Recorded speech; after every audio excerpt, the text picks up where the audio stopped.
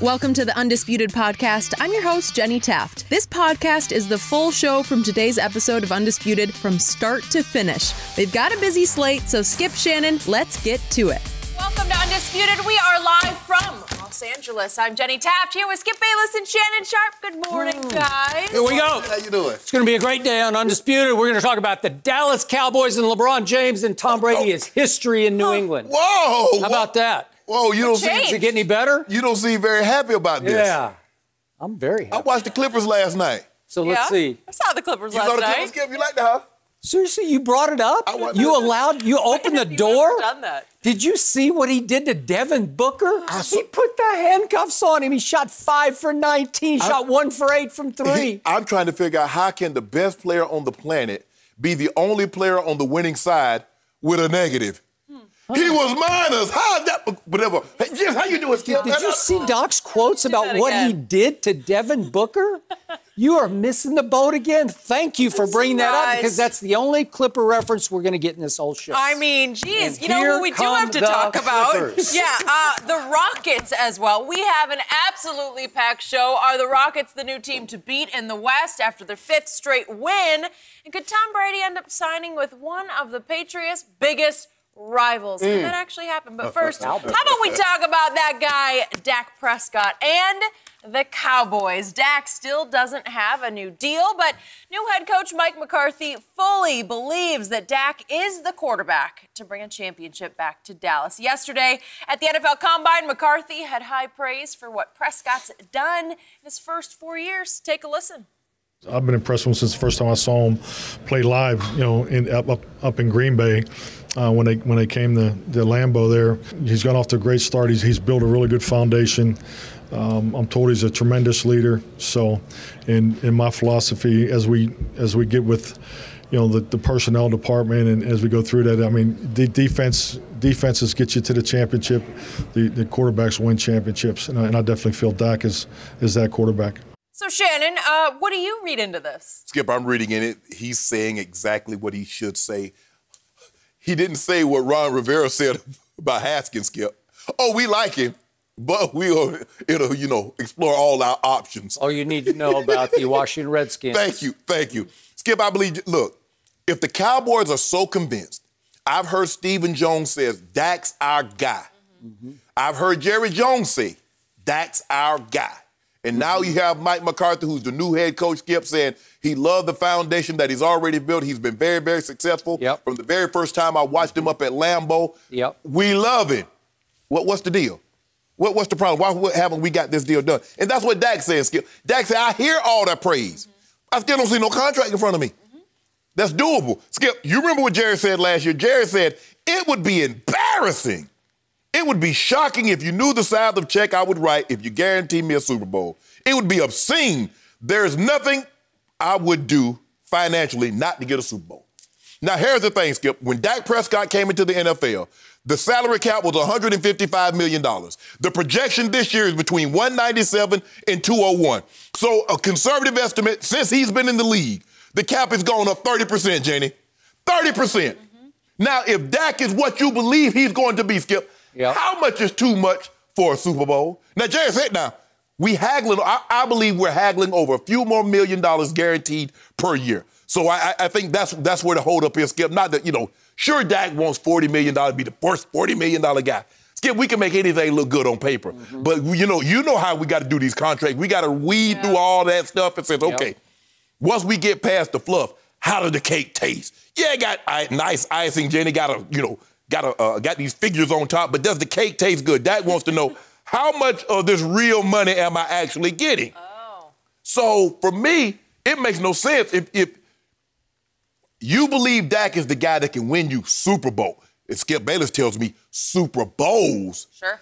Is $40 million too much? For the sake of it, let's say, I'm going to be conservative, Skip Bayless, because you say he's Brady-esque. Let's just say over the next 15 years, the Brady-esque quarterback gets you 3 Super Bowls. So I'm saying he's half a Brady. Is $40 million a year too much, Skip? Is it my turn? Or are these hypotheticals, or are these just sort of... I'm just saying, because you said you're basing it on projection. Yep. Stephen and Jerry says he's the guy. Mike McCarthy says he likes what he's seen thus far. So it makes sense to me that, like, okay, if you believe that, you go ahead and pay him the money, and you don't even think twice, because Jerry said he'd write a big check.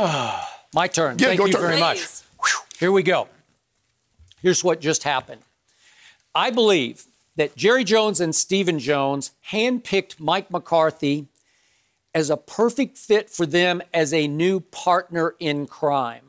I think they found in their, long into the night to the early morning session with him at their mansion in Highland Park in Dallas, Texas, that he's one of them. He's a bird of their feather. He's a beer and nachos all night kind of guy. And that's what they are. They like to sit around and kick it around and order more beer and more nachos. You saw him sitting at that podium. He eating more than beer and drinking more than beer and eating nachos. Okay. Well, Stephen's let himself go a little bit too. And Stephen played at Arkansas. Too much fun. Okay. So this is for them a co-conspirator. This is a cagey, smart guy from humble beginnings, Mike McCarthy, who knows what it feels like and what it took to win a Super Bowl. Because he does know that. Yes. And so do they, because they have experienced the top of the mountain too. 3 of them.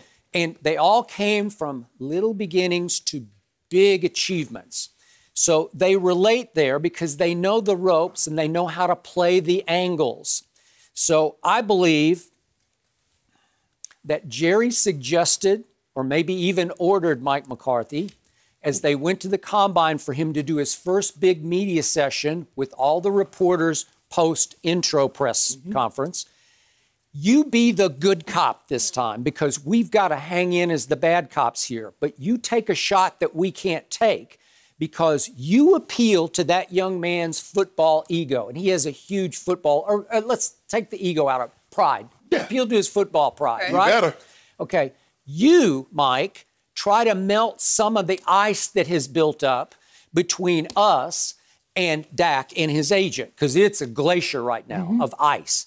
And you try to send this message. And here it is. Remember, Mike McCarthy is basically saying between the lines, hey, Dak, I coached Brett Favre for 2 years. I coached Aaron Rodgers for 11 years, and we won a Super Bowl together. And Dak, I bless you, young man. I see greatness in you. I see the potential for you and I to win Super Bowls, plural, together. Now, that's a pretty big mouthful from that guy. Yes. He's Mike bleeping McCarthy in a lot of people's eyes, and maybe in Dak's eyes. And he's saying, and I'm not saying none of this is still legit talk from him. I think he did take one look at him in 2016, and that was my breakout game here on this show. Right. Because they went up to Lambeau, and they were just babies. You know, he and Zeke go up to Lambeau against Aaron Rodgers and just shellacked them. Just laid it all over them. Just ran them off their own field. Oh, you like that, huh? Well, it was something. It was a tour de force. It was the welcome to the NFL, or as Tiger said, hello world. That was a hello world game for Dak and Zeke. Yeah. Both of them. We saw a lot of that for the rest of the year, Jenny. Well, you did. They went 13-3. You kept pulling it up. They went 13-3. You kept pulling it up every time I would say Dak played bad. You look at what he did to Aaron Rodgers. Heck, they beat Aaron Rodgers in a playoff game until he stole it back thanks to his kicker, Mason Crossbar. Well, he did. They stole it. They had him beaten. You never had the lead in that game, though. It was 31-all. We were down 21-3, and my quarterback just sucked it up and lifted them back into the game at 31-all. Empty calories. Okay, empty. 31-31 is not empty to me. I'm sorry. That's pretty full. Thank you. So the point is, he believes in Dak, but he's a smart guy. Now he's Mr. Analytics. Spent a whole year studying analytics. Right. He knows what happened last year. They went 8-8. Right. And a lot of people, including me, thought they could win the whole NFC and get to the Super Bowl. And yet he saw again and again, Dak missed that play, and he missed that play, and he missed Tebow wide open at Philly that could have tied the game. And he didn't make enough of the play to get over the hump into the playoffs. But you know what I'm hearing from you right now, Skip Bayless? I'm hearing from you that something I never heard during the season, because when he missed those throws and he didn't win those games, it was Jason Garrett's fault. Now he wants his money. It wasn't Garrett's fault. It was Dak's fault. I said after the Philly game, that's on Dak. Yeah. And then they came back and wiped out Washington, and it looked like, well, there was that team. That's what should have been, right? Yeah. Okay, we saw what should have been, and they put up a lot of, he had his career passing yards and career touchdowns. Touchdown. So, Yeah. and they put up some historic offensive numbers, but it all added up to 8 and 8, which is Jason Garrett's born and raised middle name. His mother nicknamed him 8 and 8 right out of the womb. Okay. This is old 8 and 8 Jason. Okay, let me ask you this. You looking at a chart. We like charts. We like figures. Where is the arrow? Where is the projection? Is the projection for Dak going here? I haven't finished what I'm trying to explain to you here. So Mike McCarthy is sending the message to Dak that, hey, I can get you over the hump here. Together, I can take you to the next level. And that's a strong message to appeal to a young man's leadership pride, because he is and Mike said, from what I hear, I'm told he's a tremendous leader. He is the leader of the franchise. He is obviously the face of the franchise. So now you're trying to drive a little bit of a psychological wedge between him and his agent, because all of a sudden Mike is trying to take his mind back to the locker room and the meeting room and the huddle and the field instead of on his bank account. That's what he's trying to do here. Because there's value in having Mike McCarthy as your new head coach. Mike McCarthy is a play caller. He called plays for years. He gave it up for 1 year in Green Bay. Now he's going to let Kellen Moore try. I'm going to be wait and see on that one. We'll see how long that lasts. But the point is that Brett Favre, Aaron Rodgers, Dak Prescott, you just got blessed by Mike McCarthy. Wouldn't that speed your urgency to get a deal done? Might that melt some of the ice in your heart right now? No. Because Dak Prescott has on noise-canceling headphones. He can't hear anything that noise y'all talking about, because you're talking noise, because Aaron Rodgers got his money. If you say, okay, Aaron Rodgers, Brett Favre got their money. Skip, all I'm saying is that you believe that Dak is going here. You believe he's ascending, not descending. And so if the cap is moving up 30% since he first got into the league, what's the deal? What's the problem if he's going to deliver you a Super Bowl? Okay, you keep bringing up that old Jerry quote. It's a fairy tale quote. Jerry's just saying, hypothetically, if you told me I could write a check for, I don't know how much Jerry's worth, but for $3 billion. Probably $6 billion. Okay, let's say $5 billion then. Yeah. If you told me I could write a check for $5 billion and that would guarantee me next year's Super Bowl championship, he would write that check. But you can't do that because there's this thing called a cap. And by the way, in all the CBS rancor and outrage and all the chaos that we hear that could ensue now that some of the veteran players, the stars, have said, wait a second, have you heard one guy say, we got to do away with the cap? Nobody says that. They're still accepting the cap point blank, like no problem. No, but Skip, Dak is saying, you don't have to write a $3 billion check. You just got to write a check for about $150 million. You have no idea about that. And I don't have, because nobody has reported a single figure. Here's what you don't know. This is what I dread. This is what I fear. That agent may be asking for money that would even change your opinion about it. He might be asking for $45 million a year. And I'm not going to condemn or blame him for that.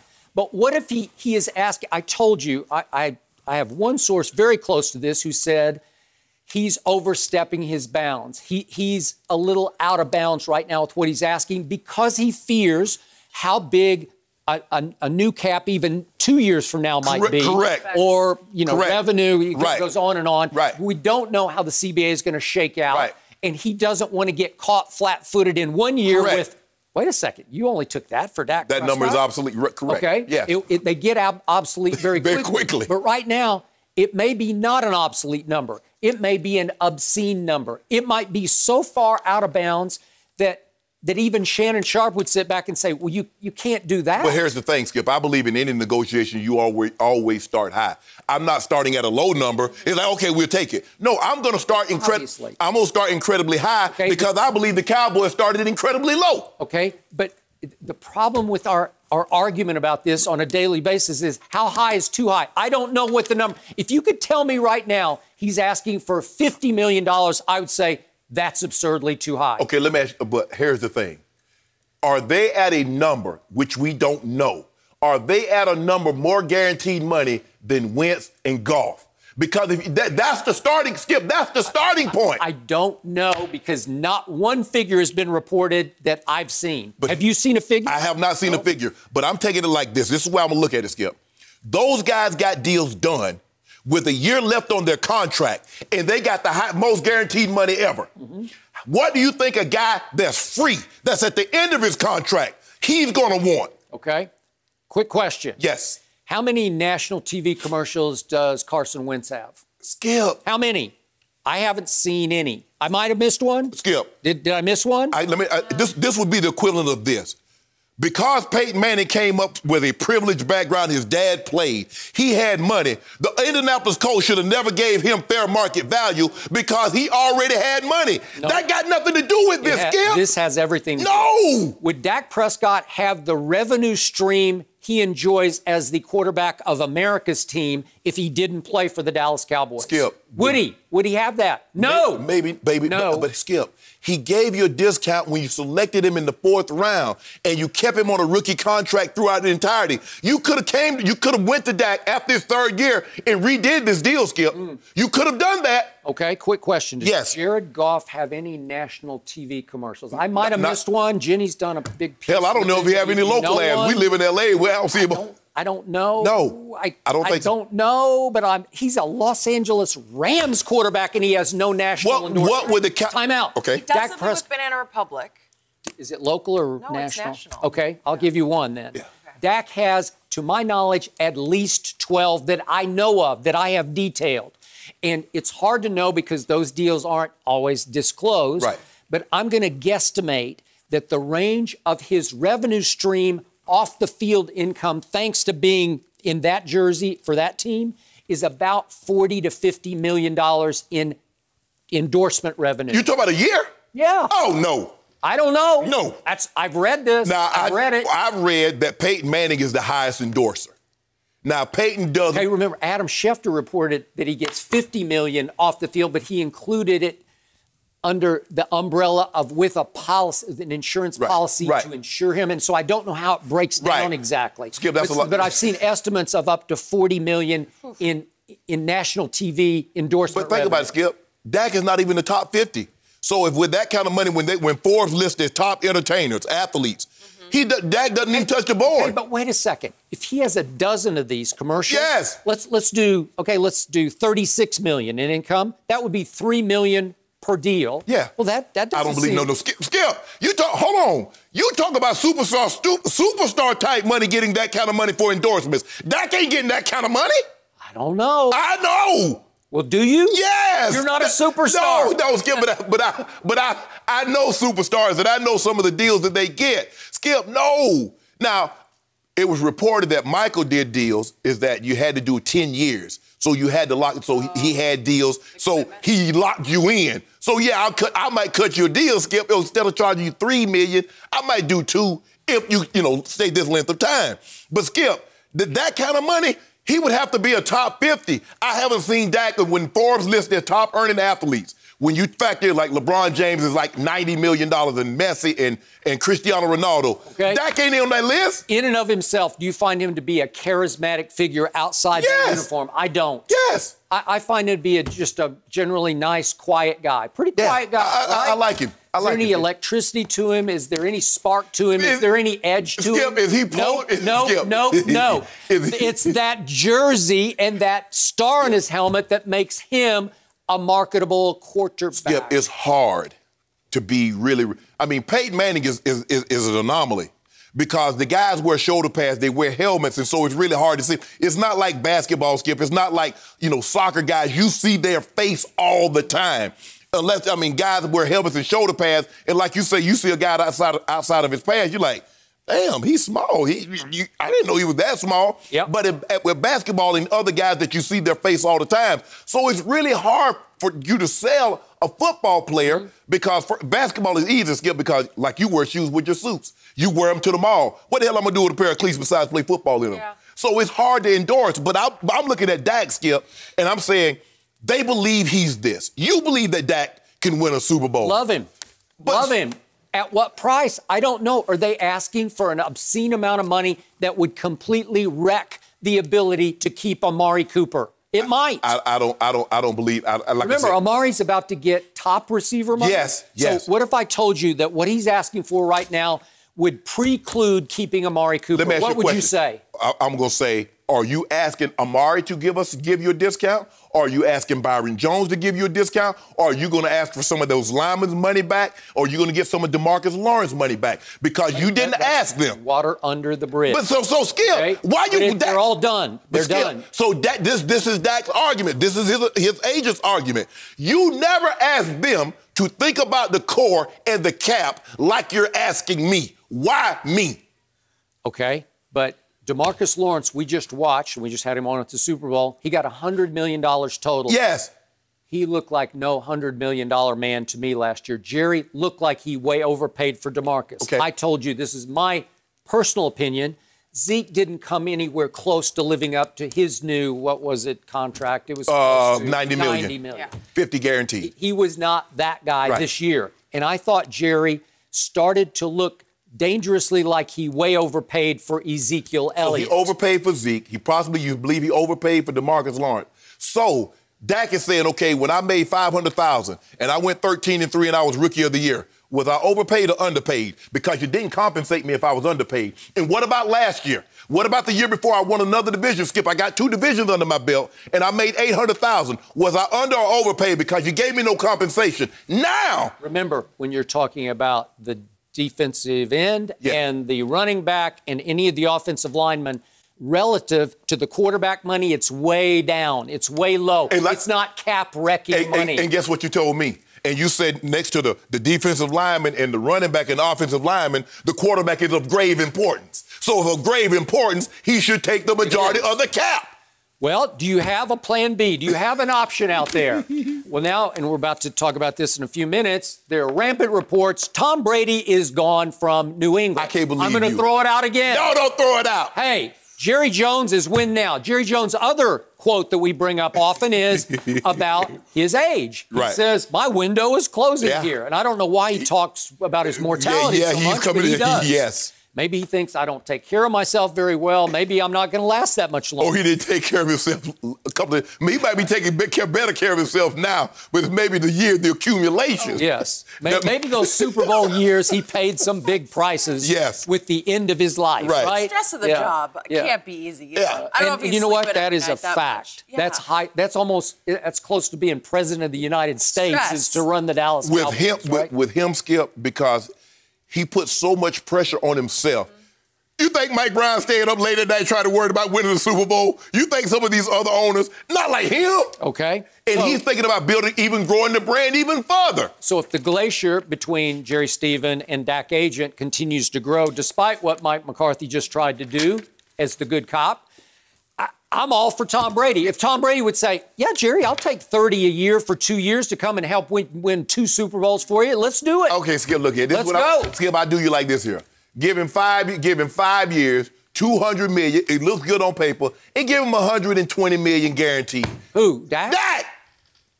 You throw those numbers out. Like, That's all you gotta do. No big deal. Because think about it. In 3 years, the cap's going to be 260, 275. That's going to be looking like nothing. Timing Okay. complicates it. He's 1-2 in the playoffs.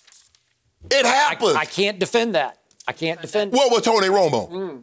Well, he's better than Tony Romo. Okay, what? Yeah. And Jerry made him the highest paid without blinking an eye. Yeah. You know, you brought up Carson Wentz, and I did look it up. He has worked with Bobcat and a hunting company. Oh, So wow. a bit different than okay. Oh, than Bobcat. Jackson Oh, Dorsey. Bobcat. Just so you Yeah. know, Not exactly Campbell's chunky soup, the is it? target audience, Right? very Yeah, Midwest. I can see him working with Bobcat. It makes sense. It I makes can sense. see him working with machinery. You know, my family had a couple of those growing up. You know. No mercy. Tuesday night, LeBron James had a season-high 40 points and a win against the Pelicans, but we'll have to wait a few more days to see him back in action. LeBron will miss tonight's game versus the Warriors with a sore groin. And remember, last season, the Lakers fell out of playoff contention after LeBron suffered a torn groin in December. So, Shannon, is this a big deal or no big deal? Not a big deal at all. Not a big deal. A little service. You know what I'm saying? Skip, Bailey, we get service. You know, every 3,000 miles, you get an oil change. And, every, 2,500 miles, maybe 5,000 miles, you go get your car, get service. So every 25 games or so, what we do? We take a break. That's all it is, a little maintenance. Just keep it in the road. Skip, because look, think about what we got here. Now, they just played, they played like 3 games in the last 5 days. They play tonight. They play again Saturday. They play Sunday. They play Tuesday. So LeBron, we're going to try to steal it from moving forward. We're going to try to steal a game wherever we can. And so that's what we're doing. We're trying to steal a little game right here because we're going to get tough. I mean, we got Golden State, Memphis, but New Orleans, and then you got Philly, then you got the Bucks, and then you got the Clippers. Whoops. Yeah, ain't no whoops. Whoops. Ain't no whoops. Ain't no whoops. Yeah, we might open up a can on somebody. Somebody go catch this. Because Really? Bron already. You remember that? Kawhi might have opened a can of spinach on that. You remember last year? Yeah. You say you go activate playoff mode early? He just mistimed it. He just mistimed it. He opened it as now. Activate. Activate playoff mode. Did they make the playoffs last year? Didn't I just tell you he activated the mode? A little early. He was hurt. He was nicked. So, no, Skip, it's not a big deal. He's only missed 2 games all season. He leads the league. He leads the Lakers in minutes. He's 14th in the NBA. I mean, let this thing get, Skip. He's playing less than 35 minutes a game, which is the lowest in his career. And considering that he's giving you 25 and a half, 10 and a half, and almost 8 rebounds, I think he deserves a night off. Sometimes, Skip, when you're a veteran player, I remember my last couple of years in Denver, Mike would come to me and say, hey, 84, take the afternoon off. I'm like, huh? I'm like, what did I do to this? Hey, take it off. Frank Vogel went to old GOAT. He said, hey, GOAT, let me talk to you for a second. He go in there, hey, what's up, Coach? I think he calls him GOAT. Yeah, they call him GOAT. Yeah, old Frank Vogel, old Frankie V. Hey, GOAT. They went to him and say, GOAT. Coach V want to talk to you. So he goes in there and said, now, what's up, Coach? He say, GOAT, take tomorrow night off. He's like, all right. He's like, are you sure? Because I can go give you one of these virtuosos. He's like, we don't even need it against Golden State. We don't need that. Take it off. Be ready to go on up Friday. You told that story completely upside down from how it really happened. Oh, boy. I'll tell you how that story actually transpired. LeBron was leaving practice, and he turned around and he said, hey, Vogel, come here. And Vogel just No, he didn't. No, he didn't. Like this, he like, did. yes, what do you want, sir? And that's when LeBron said, I'm taking off the Golden State game. Yes, sir. Bron's not like that. Coach. Bron's not like that. Right? No, Bron is very respectful, very thoughtful. He's very respectful of his coaches. Not behind closed doors. Yes, That's he is. not what I've heard. So, here is the point. Your point is exactly valid unless you can tell me the groin is becoming an issue. It became a big issue on Christmas Day of two Christmases ago. Yeah. Okay? Yes. And it cost him a whole chunk of time, and you can argue it cost him the whole season because maybe he never quite got back. He never was the track. same. Okay? So, is it starting to flare again? Or is it just the most convenient excuse that LeBron has in his bag, as they say? He's got a bag of excuses that he can reach into, and the easiest excuse to pull is groin because everybody knows it pulled 2 Christmases ago, Correct. right? So it's legit to use it as an excuse because it has recent credibility, right? And he missed one other game this year in which he also pulled out the my groin is sore excuse. And it plays okay because the public, and especially the billions of blind witnesses out there, just say, yeah, it's the groin. If you tell me it's really starting to go, then you've got a big problem, No, right? we got no problem. Okay, well, you don't know because we always talk about, it's hard to know what's going on in a man's body. You just don't know, but even the training staff probably does. Is it starting to go? Because sometimes they start to tweak and then they just... I mean, Skip, but here's the thing. For me, I don't drive a whole lot, Jen. I go to work, go to workout. In a year, I only put about 4,000 miles on my car. Really? But I still go get it serviced. Yeah. Why? Because I'm going to make sure I'm staying on top of things, Skip. Okay, so LeBron James also missed one other game this year, and he reached for the second most convenient excuse in his bag, I got the flu. Well, everybody gets the flu. No, they don't. No, they don't. And he had the quote-unquote flu, and then One night later at Staples, he showed up not to play basketball, to be on stage with Bad Bunny. What? Bad Bunny. Hold on. I'm glad you got the flu. You know what, Jenny? He was contagious. Bad Bunny, he might have, I don't know, they might have gotten. You know what, Jenny? What? I'm glad he brought this up because I wasn't going to bring it up. Now, if you remember correctly, Dame Lillard was voted to the All-Star game. Okay. Dame Lillard pulled out of the game because he had a hurt groin. But who was performing All-Star game at halftime? The one Dame Lillard. So in other words, you might be hurt enough where you cannot perform your sad trait, but you healthy enough to get on stage. That's all I'm saying, Skip Bayless. Did he stand flat-footed on stage? Hey, did he move? Yeah. He didn't move. Hold up. So I ain't never seen a rapper get on stage and stand in one spot. He was standing pretty No, he was moving. Totally Now, my man Wayne, he was moving. So that's all I'm saying. You can be hurt enough not to perform your job, but you could be okay to do someone else's. Shannon, your point is correct. Your point is your point. He needs to take a game off. He needs to take several games off before the real games start. He deserves to take several games off because you inadvertently just let this spill out of your mouth. He leads the Lakers in minutes, correct? Yes. It's too many at 35 and age 17. You need to load manage, especially when you're that guy playing at the level you've been playing Okay, at. well, we injury managing. He has earned load management. Yeah. He is not injured. I He don't injury believe it. management. I don't. You don't believe it either. 'Cause you're laughing. He injury managing. Just own it. Just say, I need to take a night off. Russell Westbrook takes a number of nights off, and he just owns it. He plays.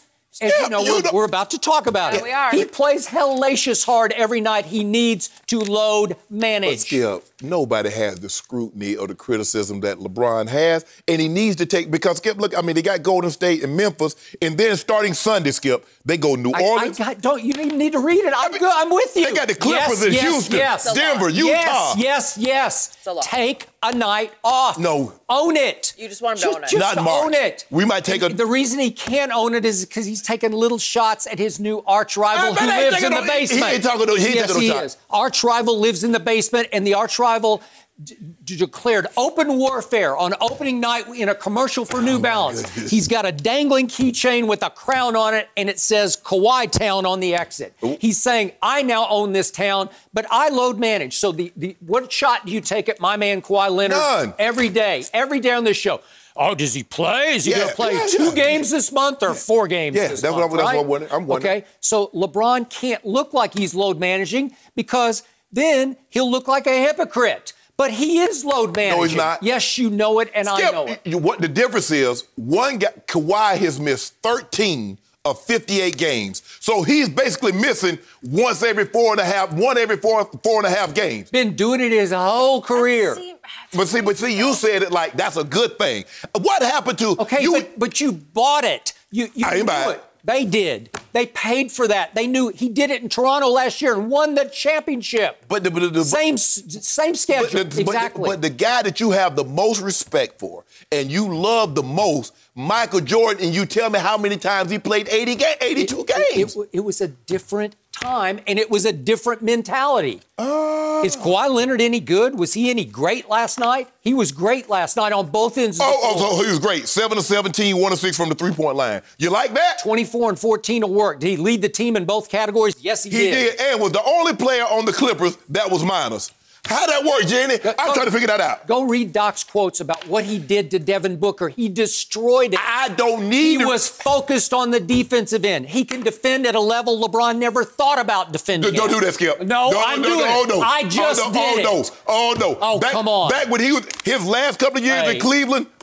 Skip, no. The first time around, when he left Cleveland. Let's do Kawhi's last couple of years in San Antonio. Skip. Lord have mercy. Do you remember? Hold on. Do you remember when they robbed him out of that MVP and gave it to Derrick Rose? And he said, and Spoelstra say, go, handle that, and shut it down? You know he should have won that MVP, Defensive Player of the Year in 2013. Skip, I just want to know one thing. How can Marc Gasol win Defensive Player of the Year and not first-team All-NBA? Jenny, how is that possible? How can you win the MVP in football and not be first-team All-Pro? Back on track, back to the point at hand. My biggest problem with LeBron is just own it. And my biggest problem, I'm going to go back one more time to what happened on Monday at Staples. LeBron was not visible at Kobe's memorial. Right. And we're still not sure exactly what happened because LeBron wouldn't own it the next day. Right. He was circumspect about it. He was a little evasive. Right. He wouldn't say exactly what happened. He wanted to change the subject back to how great Vanessa was, and she was all-time great. Correct. We know that. Yes. And yet, if he had just said what Paul George said, Paul George not there, he's certainly not on LeBron's level. Right. LeBron is the face of this league. Nobody cared about Paul. Nobody cared. Nobody cared. Nobody noticed that Paul wasn't there. But we all noticed quickly, what? We hadn't seen LeBron's him not? Because here's the thing, and I'm glad LeBron didn't say, well, I wasn't. Because then he would have given in to what everybody else wants. LeBron James, you grieve in the manner that you did. Okay, that's best fine, and I told you I'm not going to criticize him, but I just wanted to hear him say that wound has not closed for me. If he'd said that, He said it. No, he didn't. Yes, he did. He said he said it after the game. He said there'll never be closure for me. Okay, but he didn't specify that's No, why but he see, you wasn't want there on specificity. Monday. No. Well, just tell me what happened. He could say, I woke up that morning and I just couldn't do it. And I'd say, great, I got it. But he didn't say that. He was in his place. What does that mean? He was in his place. Where is his place? Safe place, dealing with the issue. Okay. Yes. And now it opens the door for me to start wondering, was he just being a diva? Did he want to become the story? No. Because he became the story No, he didn't. after the story. He did. You know it and I know it. There's a responsibility as the face of the franchise and the face of the league. No, that's to Kawhi. be front and center That's Kawhi. at that. Stop it. Well, he was there. Kawhi Yeah, was okay. there, Well, right? so it was good. The face of the franchise. Yeah. I told you Monday, my imagination runs away. Was it because they told him, we don't need you to speak today because we've got Michael Jordan and Shaq and Rob Pelinka is going to speak for us because he's Kobe's lifelong friend and godfather of Gigi, you know. Okay, is that what happened? I don't know what happened because he's evasive. And once again, this is not exactly the truth of what's happening against Golden State. I don't believe he has a suspect groin. I don't believe it. Yeah, maintenance. Yeah. Okay. I mean, load management maintenance. That's fine. 13 verse 2 is different. You know, it is. It is different, though. And no other sport do people load manage. Yeah. No other sport. I don't know any athlete. And why have you become so accepting of this? Because you weren't like this when LeBron did it. I accepted it when he was a rookie in San Antonio. No, you accept it from him, but you don't accept it from LeBron. Okay, but he backs it up, and then LeBron has basically, between the lines, called him out, and now he looks like a hypocrite if he load manages. Because he knows in his heart of hearts, it's the smart way to go. You say Kawhi's backed it up. Do you realize what LeBron has done? With the 8 finals, the 3 MVPs? He's about to be a 13-time first-team All-NBA. Yep. I also think that man has been as blessed with health as any superstar who ever came down the pike. That is the most durable superstar I have ever seen in all my years. And that's a thank you, God, because you can't do it all on your own. You got to have, some break. You got to have some luck there, right? Oh, yeah, but, the thing, he's got tremendous health, tremendous durability. He plays at a high level for 17 years. Okay. Oh, yeah, but he can't shoot free throws. Well, he can't. But Kawhi Leonard not blessed with health like this guy because I am told he's got 2 arthritically bad knees that just plague him on a nightly basis. He's got some back issues. He's got some issues. He can't stay healthy like that guy can. So he's just saying... he can't play at a high level like that guy can consistently, like that guy can. But that's none of my business. 2 MVPs in the finals? Really? How many? Is 2 more than 3? Huh. Well, it's getting close. And by the way, we're coming up quicker on another one, and he just might be a 3rd MVP. And we might be a 4th. And we might be a 4th. Well, you might be 3 and 6 in the finals right now, so I hope it gets better. I see 4 and 6. Really? Yeah. No mercy. The Rockets have found a groove and won their 5th straight game. James Harden and Russell Westbrook dismantled the Grizzlies last night in their 140-112 win. Harden had 30 points and Westbrook had a game-high 33. And after the game, though, all the talk was about their defense. Harden said the Rockets are finally figuring it out defensively, and that will be the key to winning a title. So, Skip, on a scale of 1 to 10, what shot do you give the Rockets to win the West? You can laugh if you want.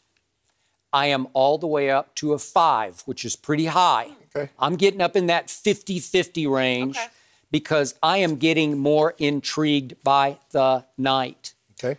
The Rockets, right before your eyes, are launching, or maybe I should say relaunching, post-Capella trade. And to me, what is happening between Russell Westbrook and James Harden is all-time amazing because I had some doubt about it. Now I have none.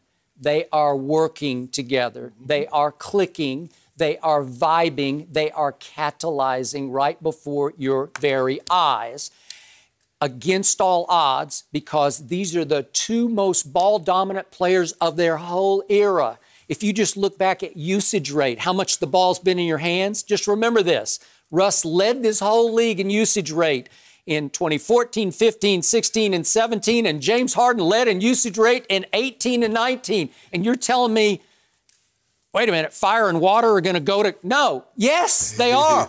They've done a great job thus far. They are two legit childhood friends who appear to me to truly love each other to the point they're willing to sacrifice at this stage of their careers for the one thing neither has, a championship.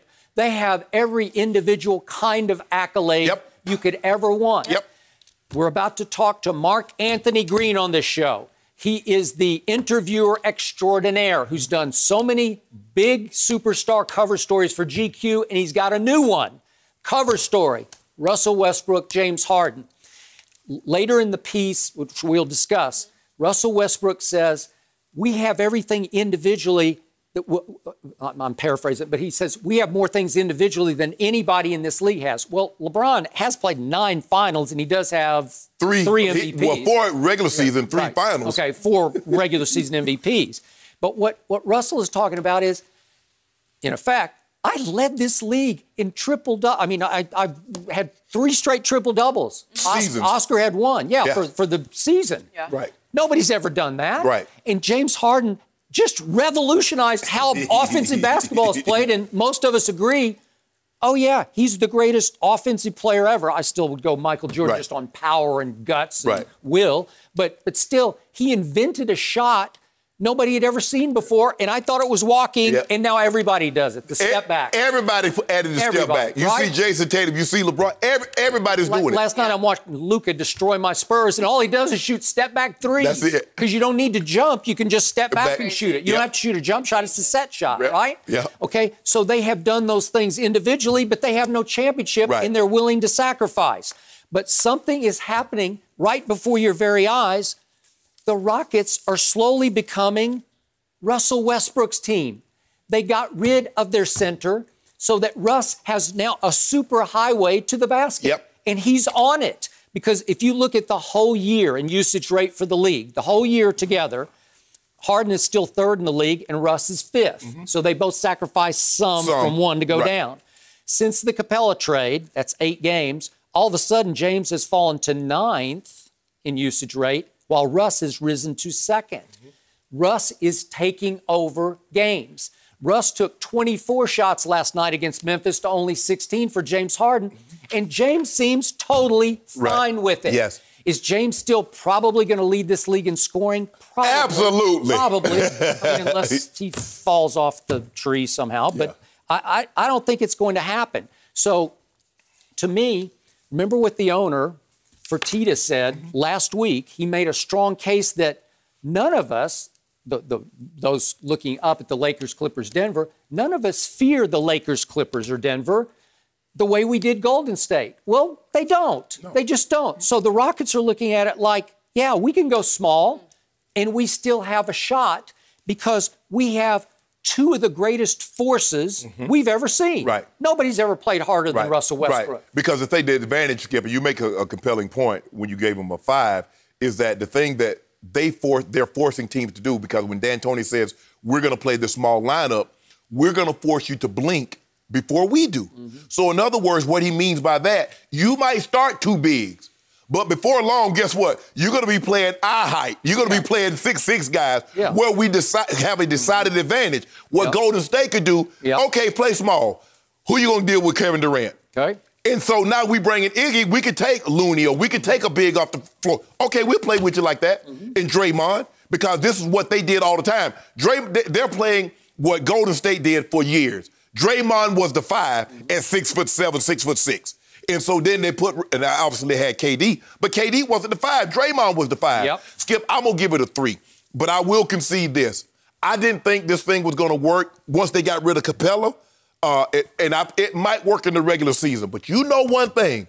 Kawhi coined the phrase last year, said, board man get paid. If you don't get rebounds in the regular postseason, you're going home. Okay. I'm looking at the Memphis game last night, Skip.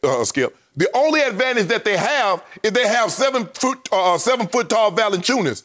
Well, they got him shooting jumpers. You got 6'5" PJ Tucker playing him at his back. They did. And y'all jacking up threes like them, and the next thing you know, they take him out the court, and so now we're a level playing field because all of your guys are 6'7". What Russ is doing, the reason why Russ is getting off more shots, Skip, he gets the ball, he gone. He ain't even, hey, don't even worry about, hey, y'all can stay back there if you want to. Skip, he going to the bucket. He cut down on shooting all those threes. He's hitting that mid-range game. Stopped shooting threes. He did. He gave in on a team that only shoots threes and said, you know what?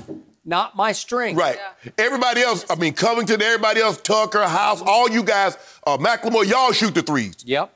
Me, I'm driving to the back. Either I'm getting a 15-footer or I'm getting to the rack. Skip, I mean, there are times, right? Let me look at this.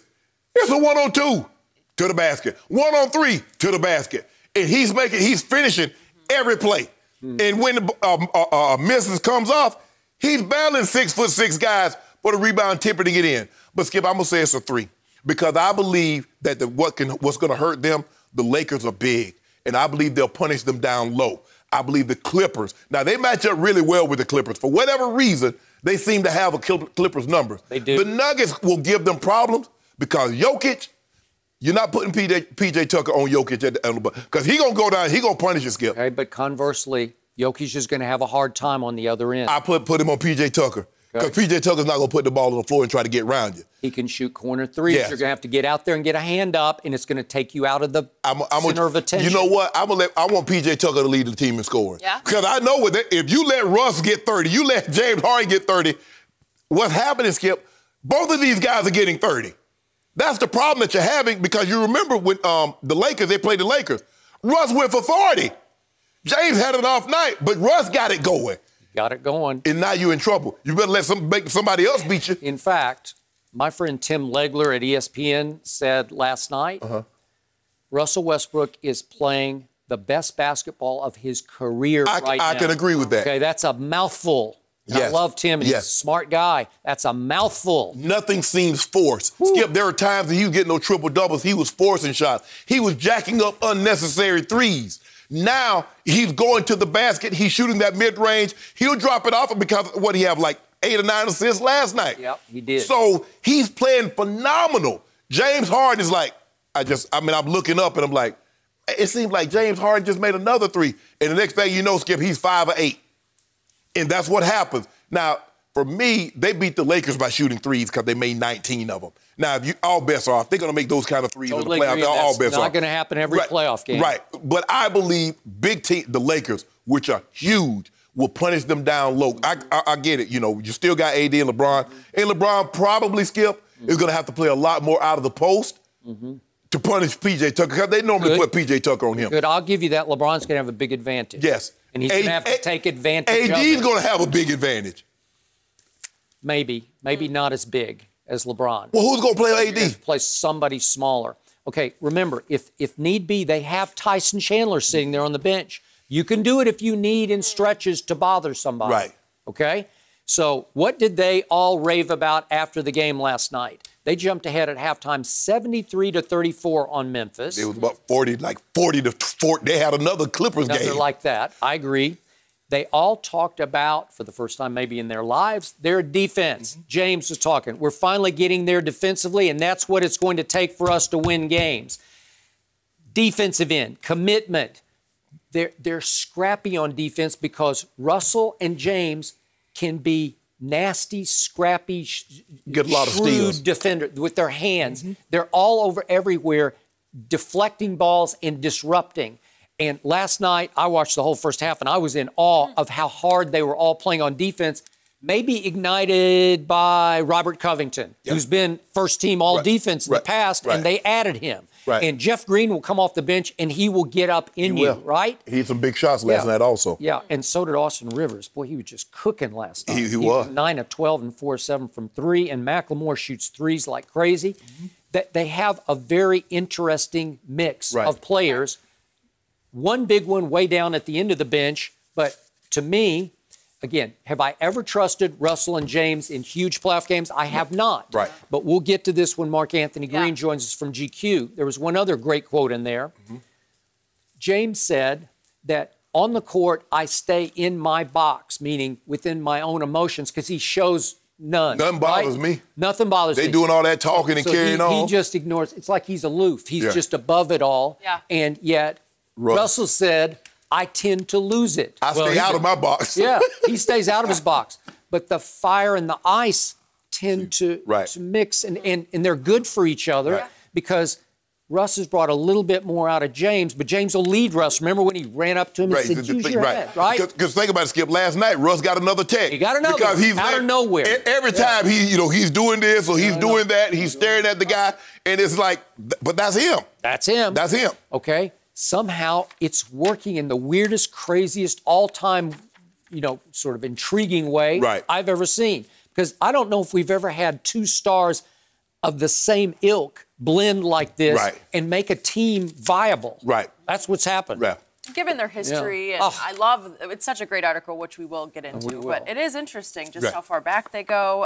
They will face the Celtics tomorrow. That's going to be interesting. Because like D'Antoni says, they're forcing teams to blink first. They might start with a center, and the next thing you know, Valanciunas is on the bench, and they're playing their style of ball. And that's what because remember, Skip, they thought they could beat Golden State playing their style of ball, where we're going to shoot threes and we're going to play yada, yada, yada, and we're going to punish them inside with Capella.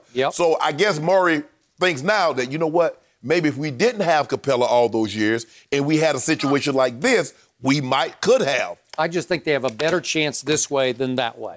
Maybe it's still a small chance, but I give them a shot. I'm surprised it's working this well. I thought CP3, but it seems like CP3 is happier in OKC, and Russ is doing unbelievable in Houston. No mercy. Breaking news this morning has reports that there is a buzz around the NFL Combine that Brady will indeed leave New England this offseason. Yesterday, it was reported that the Giants could pursue the 42-year-old QB. And on Tuesday, former Patriots assistant and new Giants head coach Joe Judge said the best players will play for his team, and he does not care how old or young his players are. He only cares if they can contribute. Shannon, could you see Brady heading to the Giants? No, but this news that we're hearing, I think Jeff Darlington reported like he would be stunned if he returned. I think The Athletic had some guy was reporting it also, that the buzz, as Jenny read about. The reporter who covers the Raiders. He's Okay. hearing big buzz that Tom Brady's gone. He's moving. You and I just been talking about that since the beginning of the season, so it's not earth-shattering news to us. People just thought we were crazy, just trying to create a story. We've been talking about it for months. Yes, and but Skip, for me, it doesn't make any sense to me because, look, they have okay weapons. I like Slate. I think Darius Slayton is his name, or one wide receiver. They have Golden Tate. They have Evan Ingram, Sterling Shepard. But that offensive line is terrible. It's terrible. Why would he got beat up last year. Why would he go to a place, the one thing I'm going to want, I want weapons, but I need some protection so I can throw the ball to those weapons. That makes no sense to me, Skip. We got to stop this notion, we would really like him to come to our team, so let's throw that out there. Well, hell, since everybody throw it, let him come to the Broncos. Nah, we good with Drew Lock. Lock got that thing locked up. We don't need it. If you had wait a second. Drew Lock, Tom Brady. Drew Lock, Tom Brady, Drew Lock. Drew Lock got that thing locked up. Clack, clack. Is he? Yep. Lock it up. I don't buy it. And plus, we building for something. We ain't finna get rid of no 22-year-old for a 43-year-old. Where they do that at? Even if I told you could win next year's Super Bowl? Okay, Drew, you'll be okay sitting on the bench. Okay, fine. But Skip, that's the thing. I just don't see it. Joe Judge is there. Skip, how much contact, how much talking to do you think Tom Brady did with Joe Judge, who was the receivers coach, and I think at one point in time he was the sports special teams coordinator? Come on, man, stop this. Tom Brady is, look, when Peyton came out, and I know Peyton very well, there are only a handful of teams. Peyton talked to the 49ers, he talked to the Broncos, he talked to the Titans, he talked to the Cardinals. Now, the Titans had the most appealing because they could give him something I don't think any of the other teams offer him part ownership. Offer him, as soon as you're done, you get a immediate GM role or whatever you want. But he chose the Broncos because they had a nice offensive line that we can get back, got Vasquez at guard. They had a true left tackle in Ryan Clady and the weapons. We know about that. Plus, Skip, they went to the playoff the year before he got there and won a playoff game. They did. And he's like, Tebow. Yeah. See, Yep. there you go. You brought it up. No, I didn't bring up anything. I just said they won a playoff game. I didn't mention the quarterback won. Tebow. So, Skip, look, I don't see the Giants doing it. Skip, they just took a quarterback. With the 6th pick in the draft, they got rid of the guy that won them 2 Super Bowls. Well, they didn't get, he retired, but the writing was on the wall. You're not going to start. If you want to stay here to be a backup, and he didn't want to be a backup. So I don't see this happening. It's pie in the, Skip, it's pie in the sky. And I don't even know what, it's probably rhubarb pie, because there ain't no kind of pie anybody's going to eat. So, back to the Giants first. The New York Giants would offer Tom Brady one thing and one thing only, New York City. Yes. Yeah. He is a New York City kind of guy. His wife is a New York Skip, if I'm not mistaken now, Skip, he got his house on the market, but he does have a place. I don't know if it's in Chelsea or if it's in Soho. He does have a place there. I thought it was in Westchester, but he might have both. They used to have a place in Chelsea. Yeah, because Jay-Z and who else? The actor. I forget his name. Chelsea's in Manhattan and nice. Westchester's Yeah. out. Okay. De Niro. De Niro. I got it. Okay. So, arguably, you might want to get a place closer to New Jersey to where the practice facility is, or to the stadium, but whatever, they can afford it. Right. So that would be the only appeal to New York City, to the Giants would be New York City, because the team is not good enough. No, You're just not even close. Nope. And Dave Gettleman, I know he's done some good things in this league. He always comes off a little goofy to me, and I'm not sure that Tom would want to join forces with that. Right. And finally, you look at what's the legacy there. The legacy is that Eli beat him twice in Super Bowls. Right. So would he want to try to fill Eli's shoes? Like it's the wrong fit. Right. And it would come across like, well, Tom, if you couldn't beat him, you finally joined him, right? Yes. That's not Tom Brady's M.O. He has too much pride for that, and he wouldn't want to. What if he went and they missed the playoffs next year, and people said, well, Eli could have done better than this, right? You know that's going to happen. Right? Okay. So now back to my big picture point. What this continues to fuel is what I continue to tell you, that if, in fact, Tom Brady hits the open market, I'm talking about the open market on March the 18th. Well, he's hitting it. At 4 p.m. Eastern. Right. It is going to be chaos. It will be hysteria. It will be the sky is falling all around the league, because it still, for me, is like Michael Jordan becoming a free agent after winning the championship in 1998 in Chicago. Right. He's at the end of his prime, but still barely inside his prime. And I still believe Tom Brady can take a good team to a championship. But see, the thing is, you're thinking rational. And Tom Brady, but all these teams like, oh, Tom Brady's a free agent. Look, there's only a handful of teams that have a realistic chance of signing him. Everybody, just because he's free, Skip, that doesn't mean the other 30, obviously, Seattle and Green Bay, there are certain teams that's not going to be interested. But there's not going to be 25 teams that have a realistic chance. I believe there are probably no more than 3, 4 teams that have a realistic chance. But how many do you think will try? At least try? Yeah. A whole bunch. Maybe more than half the teams will at least attempt to say, hey, they might even try to outbid for him, right? Well, Skip, you know a lot of teams tried to get in contact with Tom Condon, who was the agent of Peyton Manning. You know that, but he whittled it down very, very, very early. Except Peyton had an injury risk hanging over him that was huge. Yes. Because he had to get fusion at the top of his spine, right? He missed an entire season. Entire season. So there was a whole injury risk question. And still, will he ever be Peyton again? And that's the thing, Skip.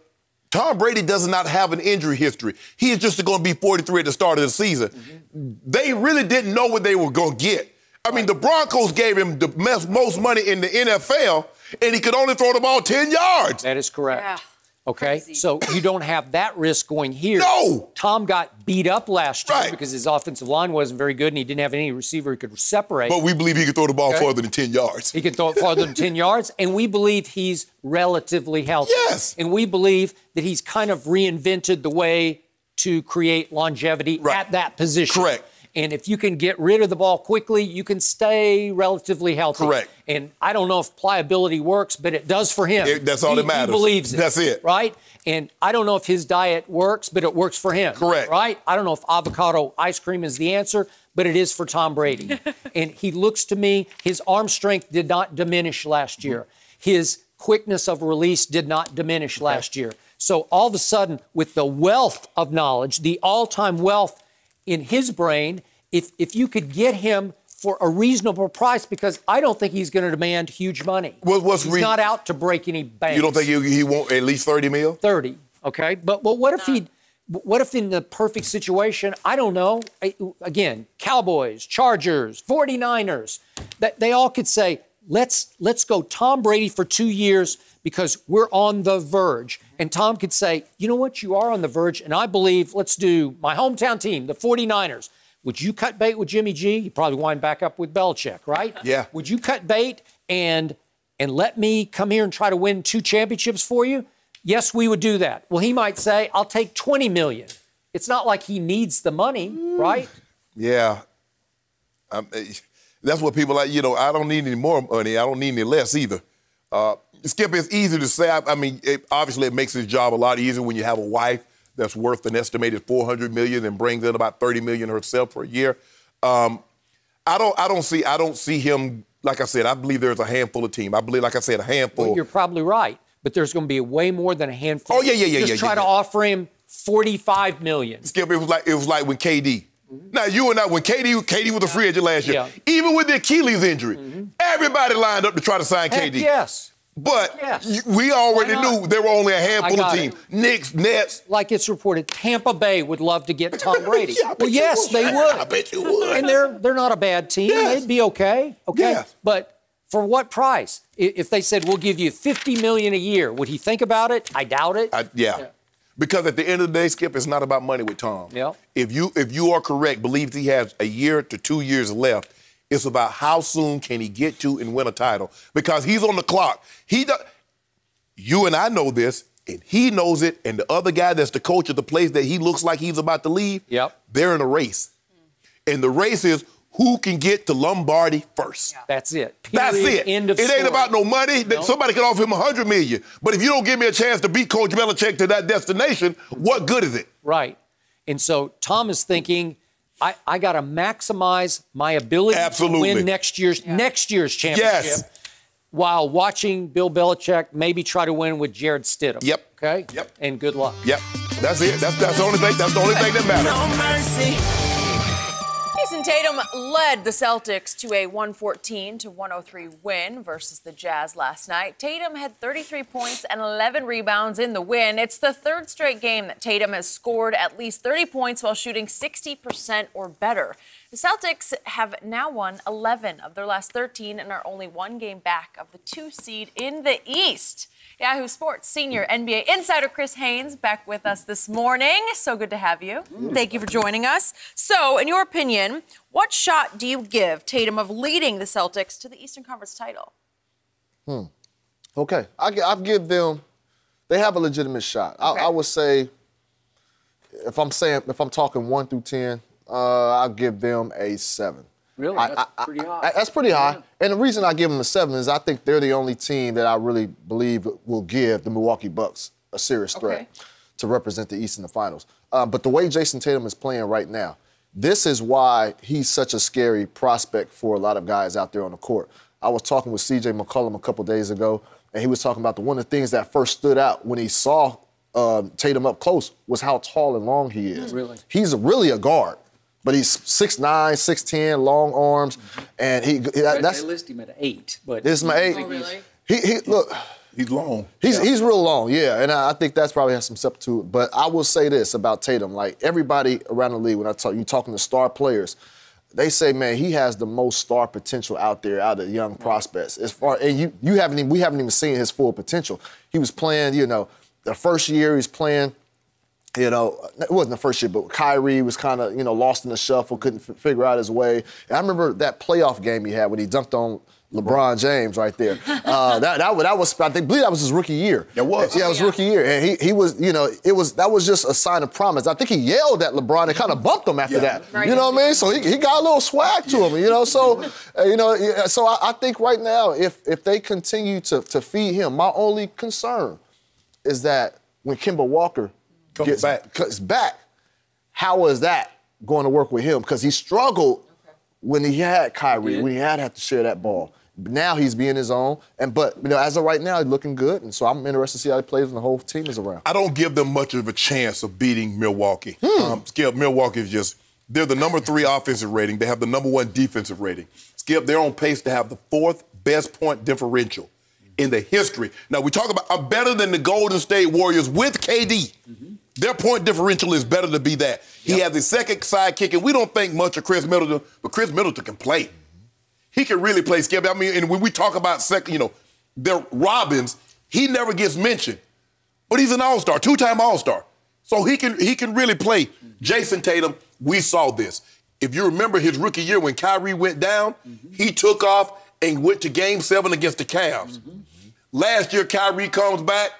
He lost up in the shuffle because no one really knows their role. Kyrie got the ball. He'll pass it whenever he wants to. They removed Kyrie from the equation. Even with Kemba, who's a better fit, you see, okay, now I see. Kemba goes down. Oh, now I really see what everybody saw. Now I guess Magic's probably looking like, damn, Lonzo, Jason Tatum, but you had Ink B.I. So do you really want 2 of the same people? Because that's what they are. Yeah, because Paul George and Kawhi are the same people, Skip. You can find a way. If you get that kind of talent, Skip, you should find a way to make it work. Skip, and that's the only thing. I just think nobody has seemed to have found an answer for Giannis. And even when you hold him down, he ends up with 20 points, 20 rebounds, and 8 assists. If you don't hold him down, he ends up with 33 points, 18 rebounds, and 4 assists. I just don't think they have and every time I think, okay, Boston, man, Skip, I watch Toronto. They're not going anywhere. Nick Nurse has them playing. Pascal Siakam has been unbelievable. Kyle Lowry. They throw a lot of different people at you, Skip, and just when I thought, and they play Milwaukee tough. I don't know what it is. Maybe they got the blueprint, but they play Milwaukee tough. They force Giannis to shoot his worst field goal percentage when they play him. So it's going to be very interesting. See them fight it out, but I don't believe the Boston Celtics. I don't believe anybody can unseat the Bucks right now. So, my friend Chris Haynes made a very astute point to start off with. It's very interesting. When Kyrie was there, Jason Tatum wasn't. He hung back. He was a little pouty to me. He couldn't find his place.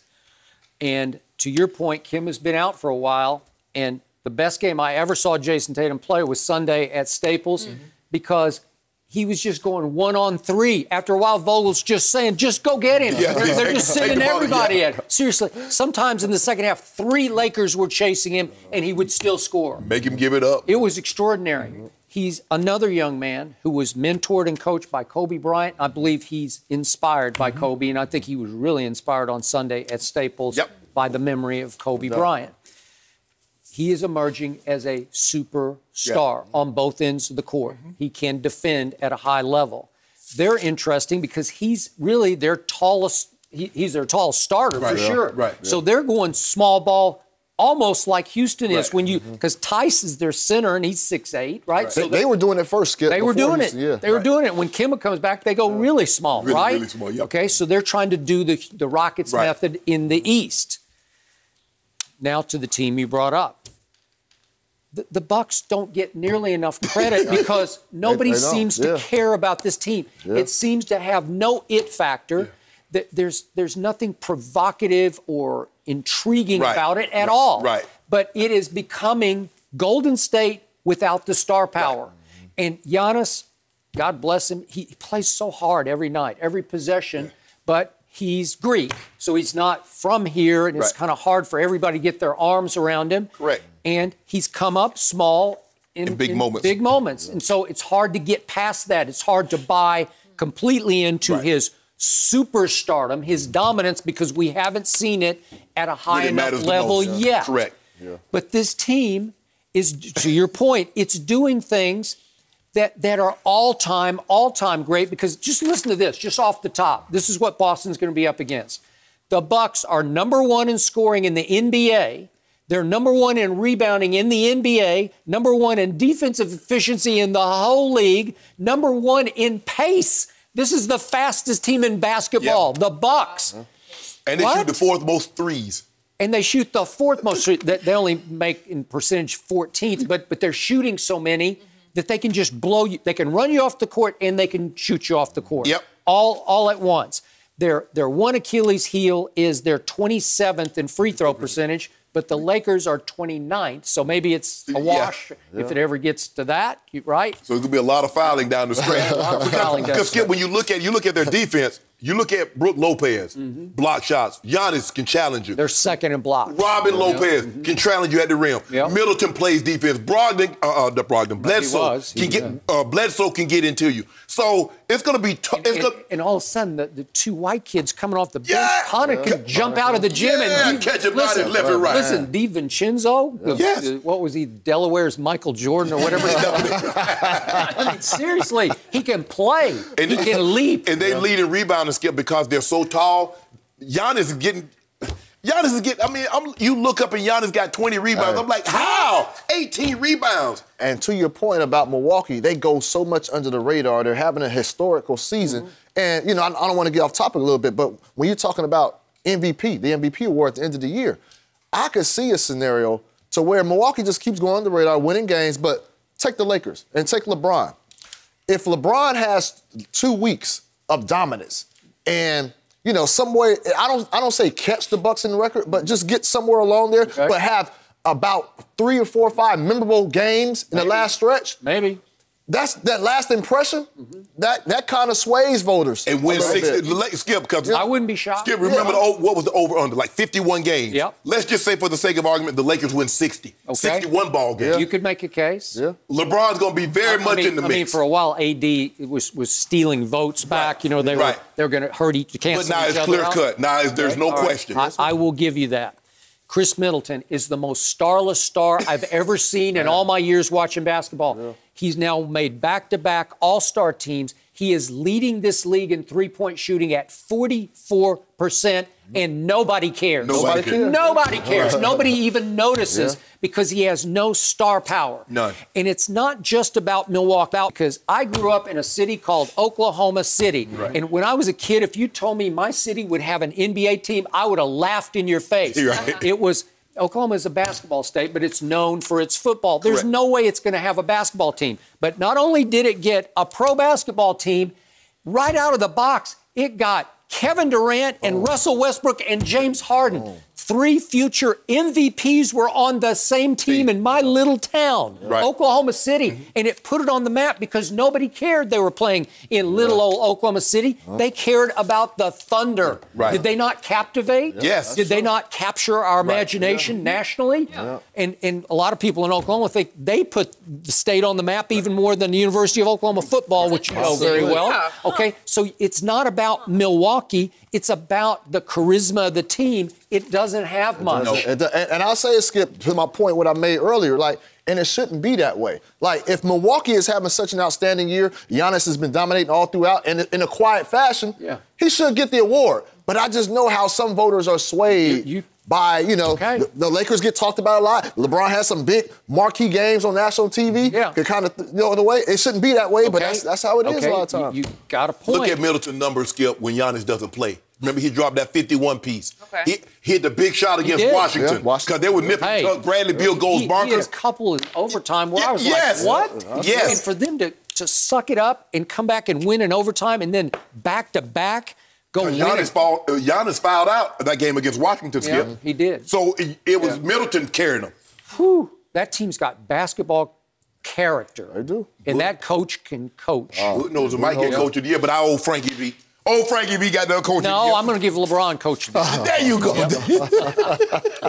I am. He coaches his team. You know, Frankie V's a good assistant. You said he's the one who said I'm out tonight, right? Or Yeah, not? he did. Come on, Take Skip. this one out. Come on, Vogel, Skip. The I'm out disrespect. tonight. Vogel. Criticized him early, but they've been so good. I don't think we can be Disrespect. hard on you. Oh, man. Jeez. Good to have you, Chris. Way to go, Always a Rabbit. pleasure. A day after hitting his first spring training home Whoa. run, Oh, he Tim jacked Tebow that. said he will be playing for the Philippines in the World Baseball Classic qualifying games next month.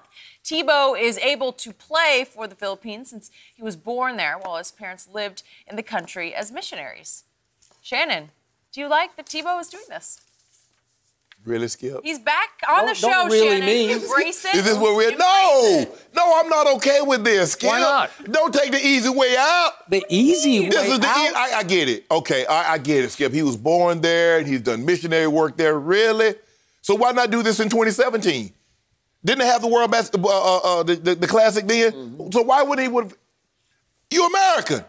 Oh, there's no chance of you actually making the American roster. Mm-hmm. So you want an opportunity to take the easy way. I see what you did there. Look, this has always been a rule that's been in effect. We see a lot of time with soccer players, Skip, and we've seen, some of the, see this happen a lot. I think the guy that just broke the pole vault record, Rondo Duplantis. He was born in Lafayette, Louisiana. But, Skip, he's always competed for Sweden. So this is not new. It's not all of a sudden, for the first 20 years of his life, oh, I'm in America, and then all of a sudden he goes compete for Sweden. I can't believe you. I can't believe you're okay with this, Skip. I haven't spoken. I'm not You don't okay. even know I'm yet. not okay with this because you know he's taking a shortcut. He's trying to take the shortcut. Lord have mercy. Shortcut. Jeez. Well, we know how Shannon feels. My turn. Yes. First point of order. Tim Tebow not only was born in the Philippines while his parents were missionaries in the Philippines, but he spent the first 5 years of his life in the Philippines. That qualifies, in my mind, plenty for him to play for the Philippines, especially when it so direly needs him to play for it. Why? Because right now, 6 teams are about to vie for 2 spots in what's called the WBC. Right, Okay, World the World Baseball Baseball Confederation Tournament, National Championship Tournament, okay? 6 teams for 2 spots. So in the WBC rankings, the Philippines rank 32nd, which is way down the list. Right. Only one of these potential qualifying teams of the 6, only one is ranked worse than the Philippines, and that's New Zealand. 5 other teams are ranked better than the Philippines. And you're trying to give me easy way? He is taking the hardest way possible, trying to play for a team that probably has no shot at getting What about the Americans? What about Why you don't want to play with them? Okay. You're American, right? Well, he was born and raised up to 5 in the Philippines. Can you think he speak? I don't know the native, what they call it. What is it, Filipinese? Filipino? I don't Filipino? I mean, can he speak that language? I'll bet he can. I bet he can can. speak a little bit I of bet it. he can. Because he had to. You don't need the language to know the game, though. Yeah.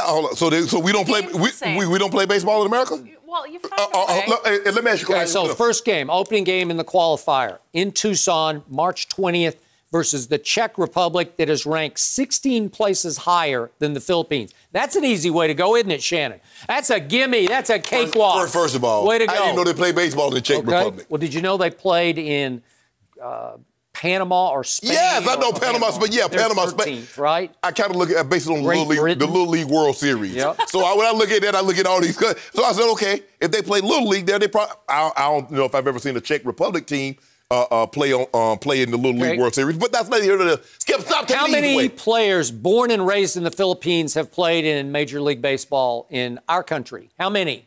How about a big 0? Wow. There's one who was born in the Philippines and spent part of his childhood, and this is back in the 90s, Right. named Bobby Chenard. Right. He was a relief pitcher. He lasted 5 years, but he grew up in Oregon. So it's never really happened. Nobody has. They have no legacy, no history. Right. And he's saying, yeah, I'll try that. Try I'll do that. Yeah, I want to try that because it's an easy way for me to play in the Classic. Because I know I can't make it for an American team. So guess what Tim Tebow did? He took the easy way out after the NFL just blackballed him. Stop that. They did. They blackballed him. They said, we just can't. He's too much of a sideshow. He creates too much of a distraction. Everybody said no to Tim Tebow after all he did was take the 1-4 Broncos to the division title and a playoff win. That's all he did. And then he never got a chance to start another game in this league. So he says, you know what? At age 30, I'm going to start over and try to play professional baseball. This is the easy way out, right? Yeah. At age 30, he starts riding buses playing for the Scottsdale Scorpions.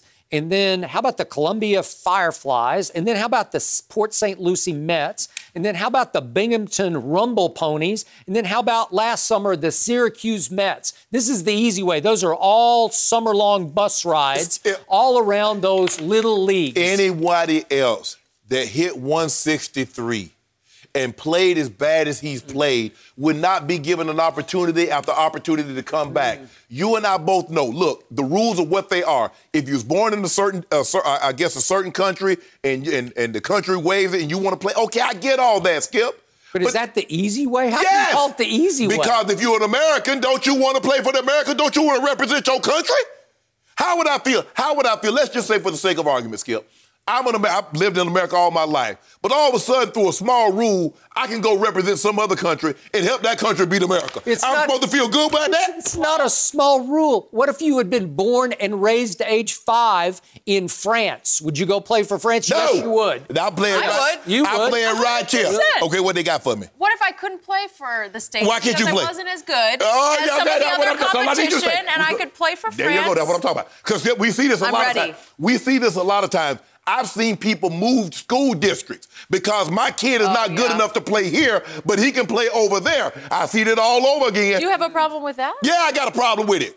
Competition. There's nothing like competition. I don't want to get too deep here, but his parents felt a spiritual calling to go spread their word, their ministry in the Philippines. And they stayed there for many years, and they had Tim there, and then they stayed for 5 more years. So it's possible Tim feels like he's got a little bit of his parental calling to go back and try to help what was his native land. That was his native land. I didn't have a spiritual calling. That was my grandma calling. Said, boy, bring your ass home and feed these hogs. Okay. That's what I had. That was the calling that I got. Skip, baby, you ought to be ashamed of yourself. Look, now, you know, wait a second. The easy way is to go do TV because he can do it all day, every day. No, now see, Right? the Skip Bayless I know that I've come to know for the last 4 years. He could have taken the easy way and stayed where he was, made the same money, everything. He'd say, no! I will start from scratch. I want to deal with this guy every day. He said, we're going to do this I got to put up with this every day because I need a new challenge. Lucky me. Yeah. Now, that's the Skip Bayless I know. Yeah. But now he okay with somebody taking the easy way. Yeah, the easy way. Easy. I'm going to play for the This is the hard Philippines way. against the Czech Republic. Way to go. Thank you. They got no chance of making it. They take anybody. Hell, the Philippines asked me would I come try out. Yeah, for what? For the baseball team. Oh. Yeah? Yeah, right field. Oh, really? Right field? Yeah. You know what? Tim Tebow might just become the Manny Pacquiao of Filipino baseball, right? So now he gonna be the Babe Ruth of the Philippines. What did Tim Tebow do to you? I'm just confused, you ought to be Shannon. Why are you so... Skip Bayless dubbed the man the Babe Ruth of the Philippines. No, he's the Manny Pacquiao of baseball. Because Manny is God in the Philippines. Skip, you ought to be ashamed of yourself. No, I'm like proud of myself, actually. The guy that loves competition and want LeBron to, you don't hug people and talk and be buddy, just compete. And you want to go to a team that doesn't have any chance of making it, but it's easy for you to be on the squad. Because in America, we love good baseball players. We want more America-born baseball players. Yeah. Whatever. You ought to be ashamed. Way to go, Tim. Do it the hard way. Just Tim Tebow. I'm just processing how heated it gets when we talk about Tim Tebow at this table. Watch Tim just lift the Philippines out of nowhere into the tournament. Watch. People are going to watch because he's on there. We got an American-born player playing on the Philippines. I mean, well, but he's an American playing for the Philippines. Okay, but obviously it fits in Tim's schedule because the tournament games will be played in Tucson, where spring training is taking place. So it's okay. It's not out of bounds. What about spring training? You don't want to do that, huh? No, he'll do it. He'll be a part of it. Yep. By the end of the year, he's going to be a New York Met. By the end of the year, he's going to be talking about SEC football. No. By the beginning of the year, that's where he's going to be. What do you always say on this show? You're a hater. You're a hater. You're a hater. Remember, you're a hater. See, that's what Jenny said. See, I told Jenny I like this certain type of water. Well, what you got against balls? Jenny, I got nothing against balls. What? What you like that, Jenny? I'm going to let it go for now. I'm going to let it go, but I'm rooting for the guy. No mercy. Russell Westbrook and James Harden were reunited in Houston this season and have been on a hot streak, going 9-2 since switching to their new small ball lineup.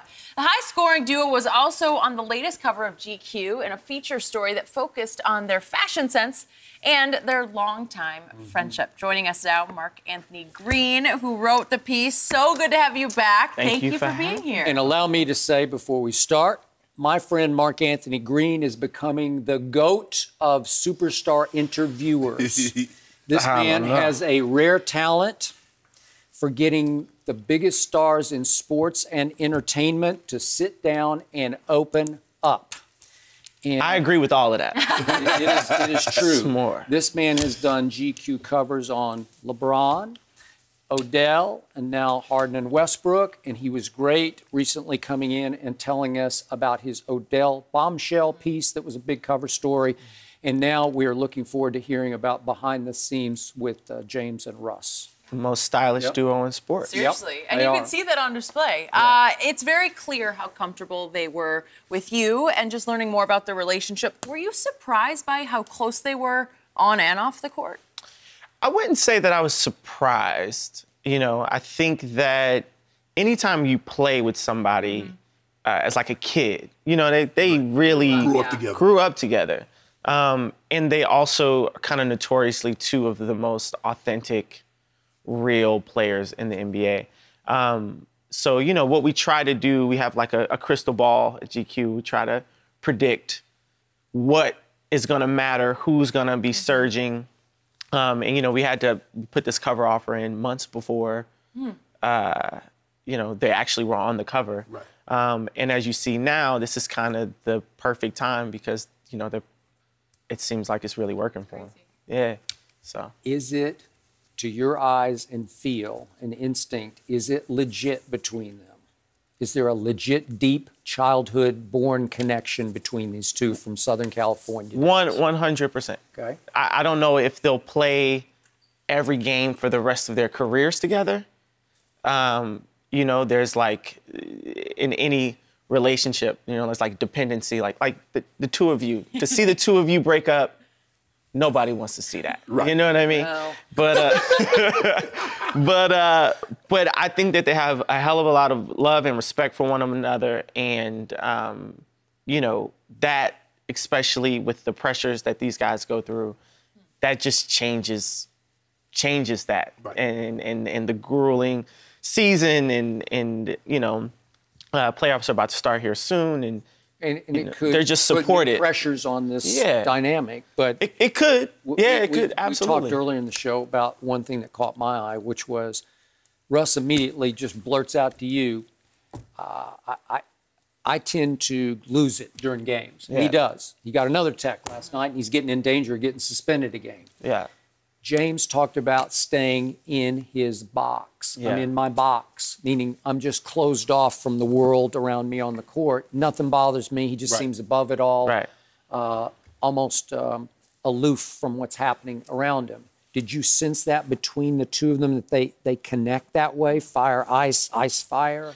You know what? No, not in the interview, because, you know, everyone is... It's like neutral, you know what I mean? It's neutral ground and you're comfortable. And, you know, we at GQ really try to make sure that if you give us the time and open up to us, that we reciprocate that with an ideal situation and fairness. And so, no, but what I do think we're seeing on the court is how sometimes you need Russell to put his head down and to drive to the hole like you know, like a missile. You need that. You need that for the morale of your team. You need it for the crowd. You need that. And then sometimes you need James to take 17 dribbles, step back, and hit the three. And I think that they're figuring out the pace and who should do what when. And if they can, like, you know, dial that in perfectly, I think they'll be dangerous. They're going to be dangerous. Yeah. You see what Russ is like on the floor, on the court. You see what he's like. You see what James is like on the court. What are they really like when you're just sitting down and you just, you know, you got water, you're just shooting around and you're just bouncing questions off them? The same. You know, I think that if James Harden was a janitor, he'd be the coolest janitor you ever met. You know what I mean? It's just how he carries himself. And both of them from LA and you know, LA guys just have like a very smooth demeanor. Right. And I think if Russell was a janitor, I think he'd be the most intense janitor. You'd have the cleanest floor on the planet, you know what I mean? And so again, it's one of those things. I think, you know, it's another thing that we look for in who we put on our covers. Right. We want to focus on the most authentic, real, interesting, you know, culture affecting people. And I think that's really who those two guys are. And you can see in the clothes, I mean, that's one of the most fearless photo shoots. Yeah. Really? I mean, from like not even just athletes, like fearless, and there was nothing, they weren't afraid of anything. And fashion is so important to them. I thought that was one of the most interesting parts of the piece. How in the fashion world, they're not known as these stars. No one really cares about them in that sense. They have to make their own identity in the fashion world, and that was really unique to me. And we see it. I mean, you know, our editor-in-chief, Will Welsh, when we're in Paris, he's the editor-in-chief of GQ. Yeah. He, at some of these dinners, he's the big dog, like in some of these rooms. And I really commend them, and you gotta take your hat off to Russell, because Russell was really doing it. Before a lot of these guys, they're going into these rooms and it's uncomfortable. You know, you're in Paris, people don't know who you are, they don't know what sport you play. You know, the fashion world can sometimes be kind of snooty. I'm sure that won't be a surprise to anybody. And because of their true love for it, and James also really is very, very serious about it. And I think that they both will, you know, during their careers and after their careers have a real imprint and a foothold in the fashion world, but they put themselves out there, and you know, I have so much respect for them, and it felt like this cover was a way to really celebrate that. But isn't it like that with anything? When you see a rapper try to act, actors give you pushback. Yeah. Who do you think you are? Or you see an actor trying to rap, you get pushback. So naturally so. But if you look at it, Skip, you look at Anta Winter. Nobody carries the weight she carries. Anna Wintour is the now you talking about the GOAT. No, that's the GOAT. That's the real GOAT. So, but you have to. We wear her sneakers. You know what I mean? Exactly right. So, in other words, you know, reading the article, it's like Russ, like you have to go and you have to show up to a lot of these shows, and after they see you time and time again, they're like, "Oh, you serious? You just pop on the stage one time and talk about I want to do this. I mean, get out of my face." Yeah. So Russ was like, I had to do this over and over and go in the room, reintroduce myself. I'm Russell Westbrook. I play NBA. Yada yada yada. James says I got to reintroduce myself. You're like, you don't know who I am? They're like, no. Yeah. And I respect. I mean, again, what you're saying is absolutely right, but there are a lot of guys. You're a multi-millionaire. Right. You know, whenever you are in these other rooms, people cater to you. Yes. You don't have to be uncomfortable. Right. You don't have to, you know, and so I think they take it really seriously. And, you know, especially in this new era at GQ where we're really kind of doubling down on fashion and its importance, it felt like we needed to get them in the mix as soon as possible. So just in your eyes, cooler dresser, Russ, James. Cooler? Yeah. This is, I'm going to give you a real answer, but I want to qualify real quick. So there's a difference between style and fashion. Right. Fashion is the art of getting dressed. Right. Style, like Tom Brady's stylish. Okay. Right. But anybody could go to Tom Ford. Yeah. You're gonna leave looking stylish. Pick that off the mannequin. You're gonna look good, right? And so I think that Russell, to me, more so than anybody in the NBA, he is the most fashionable.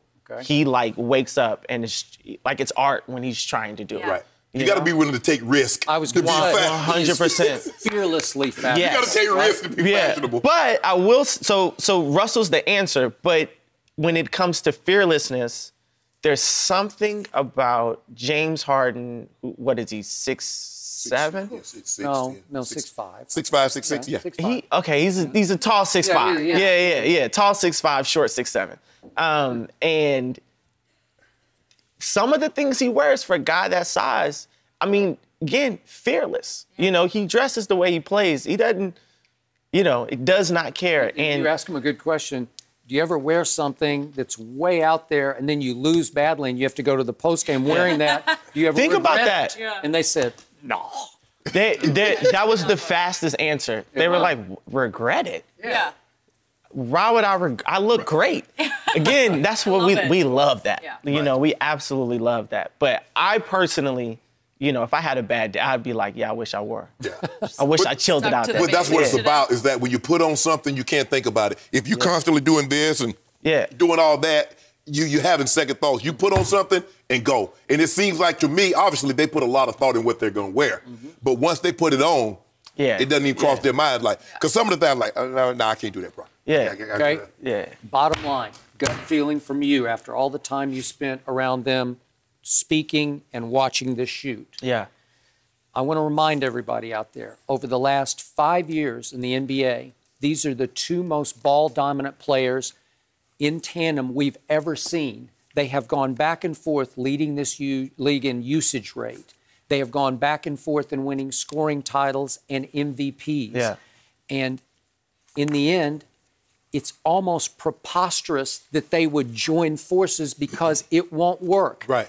There's just one basketball. So gut feeling when the real games start and the pressure mounts and they have one of those Rockets games where the ball isn't falling from three for whatever reason, can they continue to coexist and sacrifice for the one thing neither has, which is a title, right? Russell Westbrook, James Harden 5 years ago? No. Russell Westbrook, James Harden now, seasoned veterans, guys that realize that they want championship, that they need championship. They need. Yes. Again, they have matured in a lot of ways.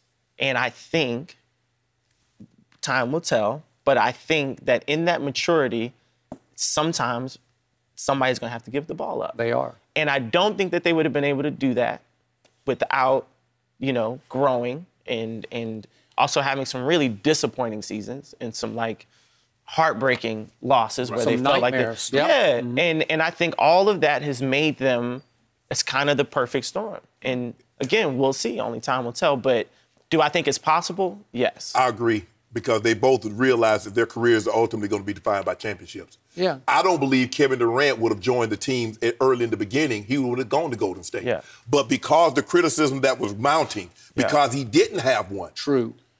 He did what he did. Yeah.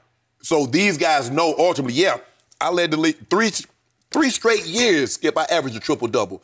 James Harden is putting up historic offensive numbers. Right. But without a title, they're going to be, they were great, but see, I feel like once it's kind of like, all right, if I have to check these 10 boxes for me to be a Hall of Famer, I have the career I want to have. Oh, they're going to be Hall of Famers. They're Hall of Famers, Yeah. but I'm saying if you check 9 out of the 10, it doesn't matter what order you check them in. If you wanted to average a triple-double, which is crazy, and no one thought, we were like, no, we'll never see somebody actually do that.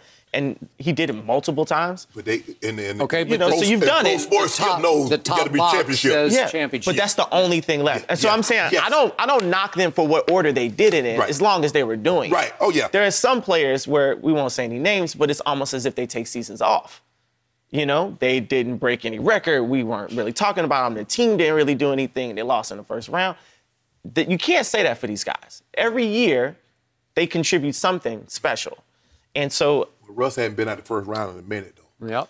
He hasn't, but averaging a triple-double is something that I don't, He did it 3 years in a row. At that point, you got to I can't knock him for that. Yeah. Hey, great piece. Man, thank you guys. Well done. Yeah. Keep up the good work here. Appreciate The it. timing of the piece, perfect as well. That's Make what we do. sure- We have a crystal ball at GQ. You knew. We won't share. Make sure to check I out don't the think I piece pulled on that jean outfit GQ. off, though, bro. That's This was inspired by y'all. jean jacket, denim jacket, denim rock shirt, it. denim pants. Yeah.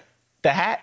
Maybe try it out tomorrow. Maybe the hat. I'm back and rock the hat. Next time I come back, Hat we'll do it. recently on I'm the back and rock show. the It hat. worked for you. Any day I can talk about sports and fashion. That's a good thing. did. Thank you, Ben, for being here. We appreciate it. No mercy. Well, Joe Burrow seems to be the consensus #1 pick. Alabama QB Tua Tagovailoa is closing the gap between him and the Heisman winner. One anonymous NFC coach said that if Tua hadn't hurt his hip, scouts would be split like they were in 2012 with Andrew Luck and RG3. The scout continued to praise Tua, saying, quote, "I don't think it's crazy to say that he could be the next Russell Wilson." So, Shannon, how high would you take Tua? Skip, the only concerns that I would have is the medicals. And it seems like his medical coming back from the combine is clean. That's what I'm reading. The hip is fine. I've always said I thought Tua was better because I felt he's done it longer. Skip, you look at it, he stepped in as a true freshman, wins the national title game, coming in at the half of Jalen Hurts. The next year, he puts up unbelievable number. Yeah, he loses in the title game. In this past season, he was off to a better year his junior year than he was having his sophomore season. Yep. 33-3. That's what his numbers are. And I agree with the scout that said that had he not gotten hurt, it'd have been very, very interesting who Cincinnati would have taken. Skip, I would take him over Joe Burrow because I believe he's done it longer. I'm always leery.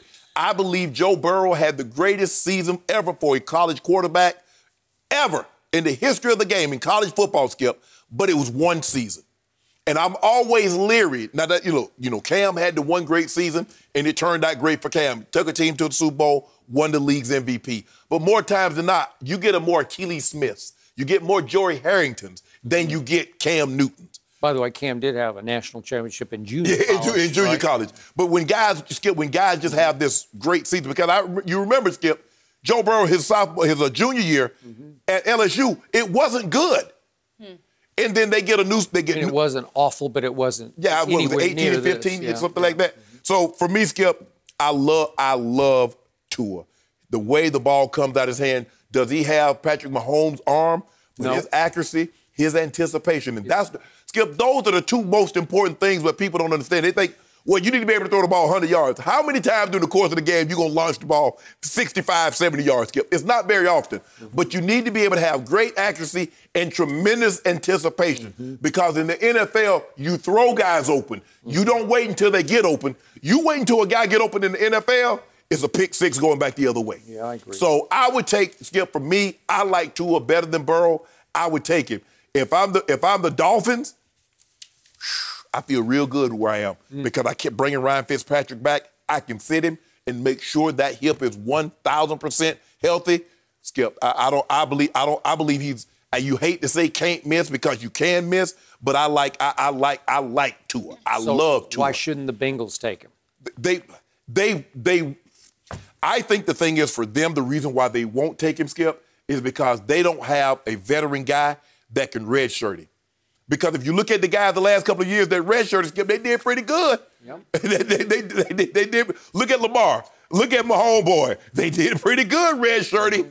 So Lamar gave up his red shirt halfway through the season. Yep. But for me, Skip, I love Tua. I would take Tua over Joe Burrow.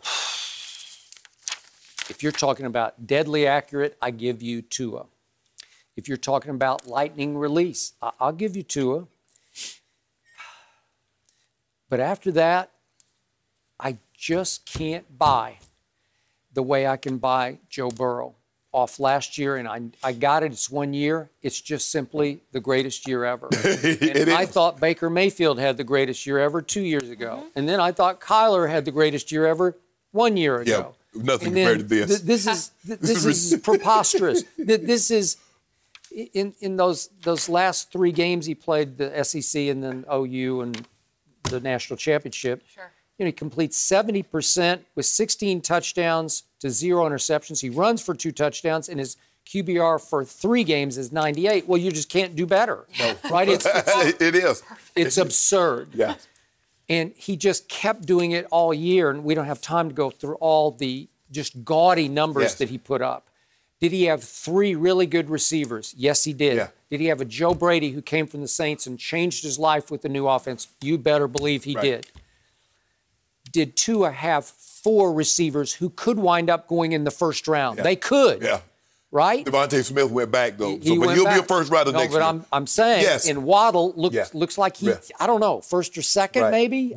I don't know. So you could have 3 firsts and a second.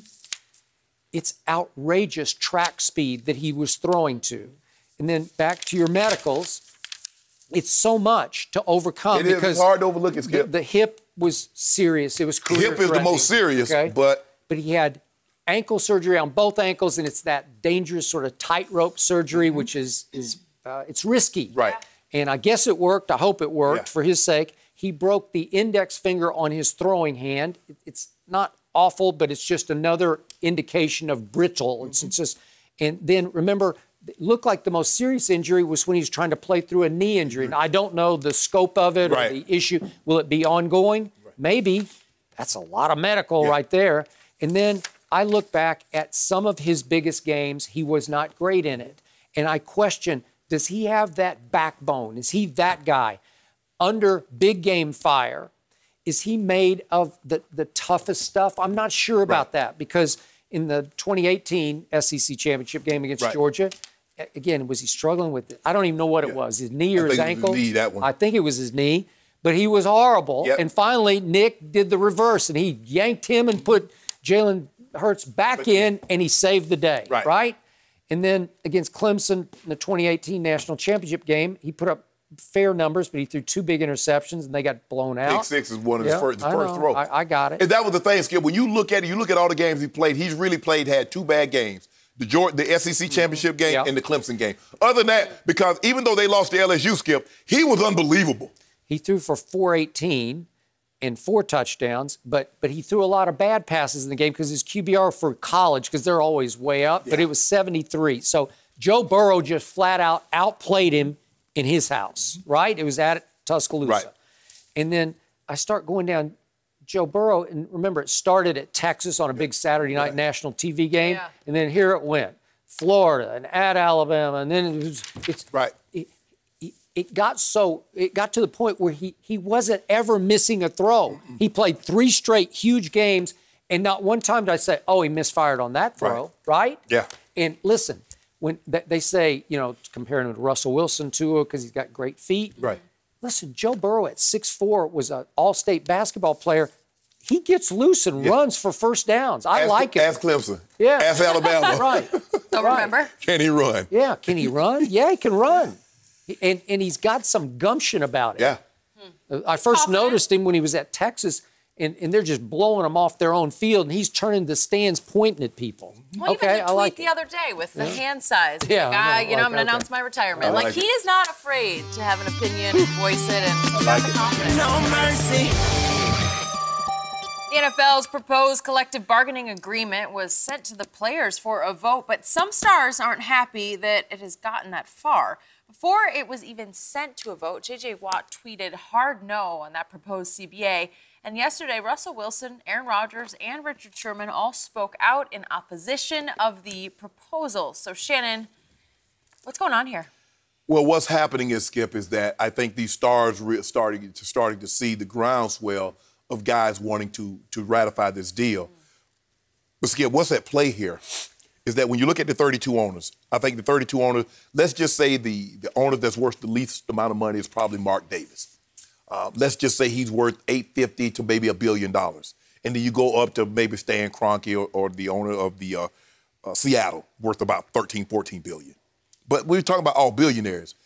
But in the NFL, you're talking about some guys that make $300,000 versus guys that make $33 million. Mm-hmm. And all of a sudden, the guys that make $33 million is like, hold on, wait a minute, guys. We need to slow this thing down because I believe we can get more. The guy that said we make $300,000, like, it's easy for you to say because you're going to be able to make your rent or your mortgage payment. And I need this money. You see, for me, Skip, I'm looking at it like this. What do owners hate to do? They hate to renegotiate contracts that hadn't ended yet. Yeah. Well, this CBA hadn't even ended yet, and they want to renegotiate it. So the guys are like, hold on, wait a minute. Why don't you have that same intensity when it comes to me renegotiating the contract? Now, they did take, Skip, we were talking about it the other day, you and I talked about it off the air, is that they did renegotiate, says, okay, that 17th game, we're going to take that, it's capped at 250. Get what you can get. Okay, I'll get that. But I still believe there's more that they could get. Because here's the thing, Skip, if they're not going to redo the deal, say take it or leave it, why can't I just take it later? Why I got to take it right now? But that's what's at play, Skip. Aaron Rodgers and Sharpe and J.J. Watt is starting to see that a lot more of these players are gung-ho, and that vote was closer than they would have liked. 11 votes, they were hoping it was 10-1, 9-2. Or if all 32 execs, they was hoping it's something like 25-7. But when you're talking about 17-14 with and one of them, like wait a minute, because Aaron says I've got a pulse. I'm talking about from my team. Sharpe said, yeah, me too. But I guess the other guys that voted my team said we want this deal. So we got something at play here, Skip. But I just wish these guys would have stepped up earlier. 2 years ago. Where's D. Smith? D. Smith, remember he talking all big? I told him to start saving that money, got his chest all out. We gonna get what we deserve. The worst mistake they made, he did a crappy deal in 2011. He about to do another one in 2020. He needs to go.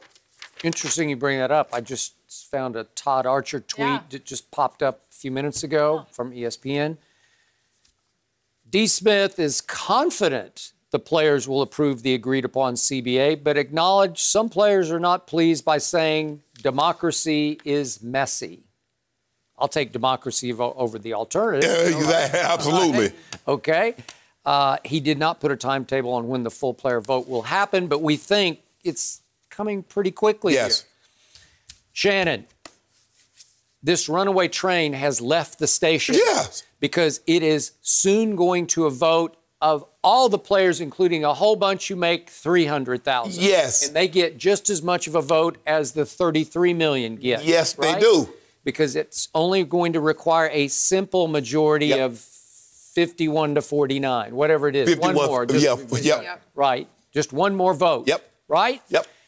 Well, he is beating his chest the other way. He's D. Smith, the executive director, is saying, I'm confident we're going to approve. Okay? He the worst. He the worst leader. Tony Clark would have never allowed this to happen. Roberts for the NBA. You would have never allowed this to happen. Gene Upshaw, I don't think so. No. Actually, Skip, Gene and Commissioner Tagliabue had a great working relationship. They did. And the biggest thing was that Commissioner Tagliabue would always do is like, you can get more, but why would you want more owners when you can keep the peace and everything is going well? Well, when he retired, they got a guy in there that said, nah, we want this back. And what did they do? First chance they did, they locked the players out. Well, good luck, because I heard no talk about doing away with the hard salary cap. That's number one. And number two, they're going to give you one less preseason, but we're going to add a real game, a 17th game. And when we get to the playoffs, we're going to take away one bye. Well, as a fan, I love taking away one bye because it makes it more precious to win your conference, right? But that also means one team gets to play an extra game. Yeah, and the thing is, Skip, and now you subject yourself, because now the team that has that bye sit back and let you guys bump it up. There you go. Maybe you get nicked. And now I'm getting you less than 100%. Got it. Wait and see. No mercy. Following a disappointing second season, the Browns are reportedly taking a different approach with Baker Mayfield. After putting on weight last season to bulk up, the Browns' focus is now on Baker trimming down so he can be faster, since he was noticeably slower while scrambling last season. So, Shannon, how big of a problem was Baker's weight? Yes, it was a big problem. Baker needs to take a different approach, because it's not like the Browns are eating for him, Skip. Baker needs to keep that in mind. I agree. And that's a part of it, Skip. I don't get athletes, Skip, that don't value nutrition first and foremost. I got it. That's got to be it. How can you perform at an optimal level when you got bull jive in your system? I know it's cute when you were like in college and high school, you ate whatever you want. But, bro, you're professional now. You're not playing for room and books. But did he try to put on weight for protection? You know, what kind of protection? He ain't no boxer. Ain't nobody punching him in the stomach. I got it. I couldn't. It was hard to watch him last year because he moved chubby to me. He Yeah. just looked chubby. Looked When different. again, I watched every snap he took at Oklahoma. There were in his first year starting, he had 77 yards rushing at Oklahoma State when they were ranked 11th, and 76 yards rushing at Baylor when they were 6th in the country. Yeah. He could move. Yeah. Trust me. Different. He had good feet. In Cleveland, he rushing to the buffet line. That's what I'm saying. I couldn't recognize the guy who had dangerous feet at Oklahoma. Seriously, and mostly he moved to throw, Right. but he lost way too much mobility. I don't know what the idea was. I don't even. Yeah. I mean, all weight is not good weight. Guys are like, I want to bulk up. Yeah. But how did you do it? All right, I'm going to go eat healthy. That is it for us. No, We'll be you're back not. No, tomorrow you're not. morning at 9:30 Eastern. Thanks for listening to the Undisputed Podcast. I'm Jenny Taft. Join us again at the same time tomorrow morning, 9:30 Eastern. We'll see you then. Fox Sports, one of one.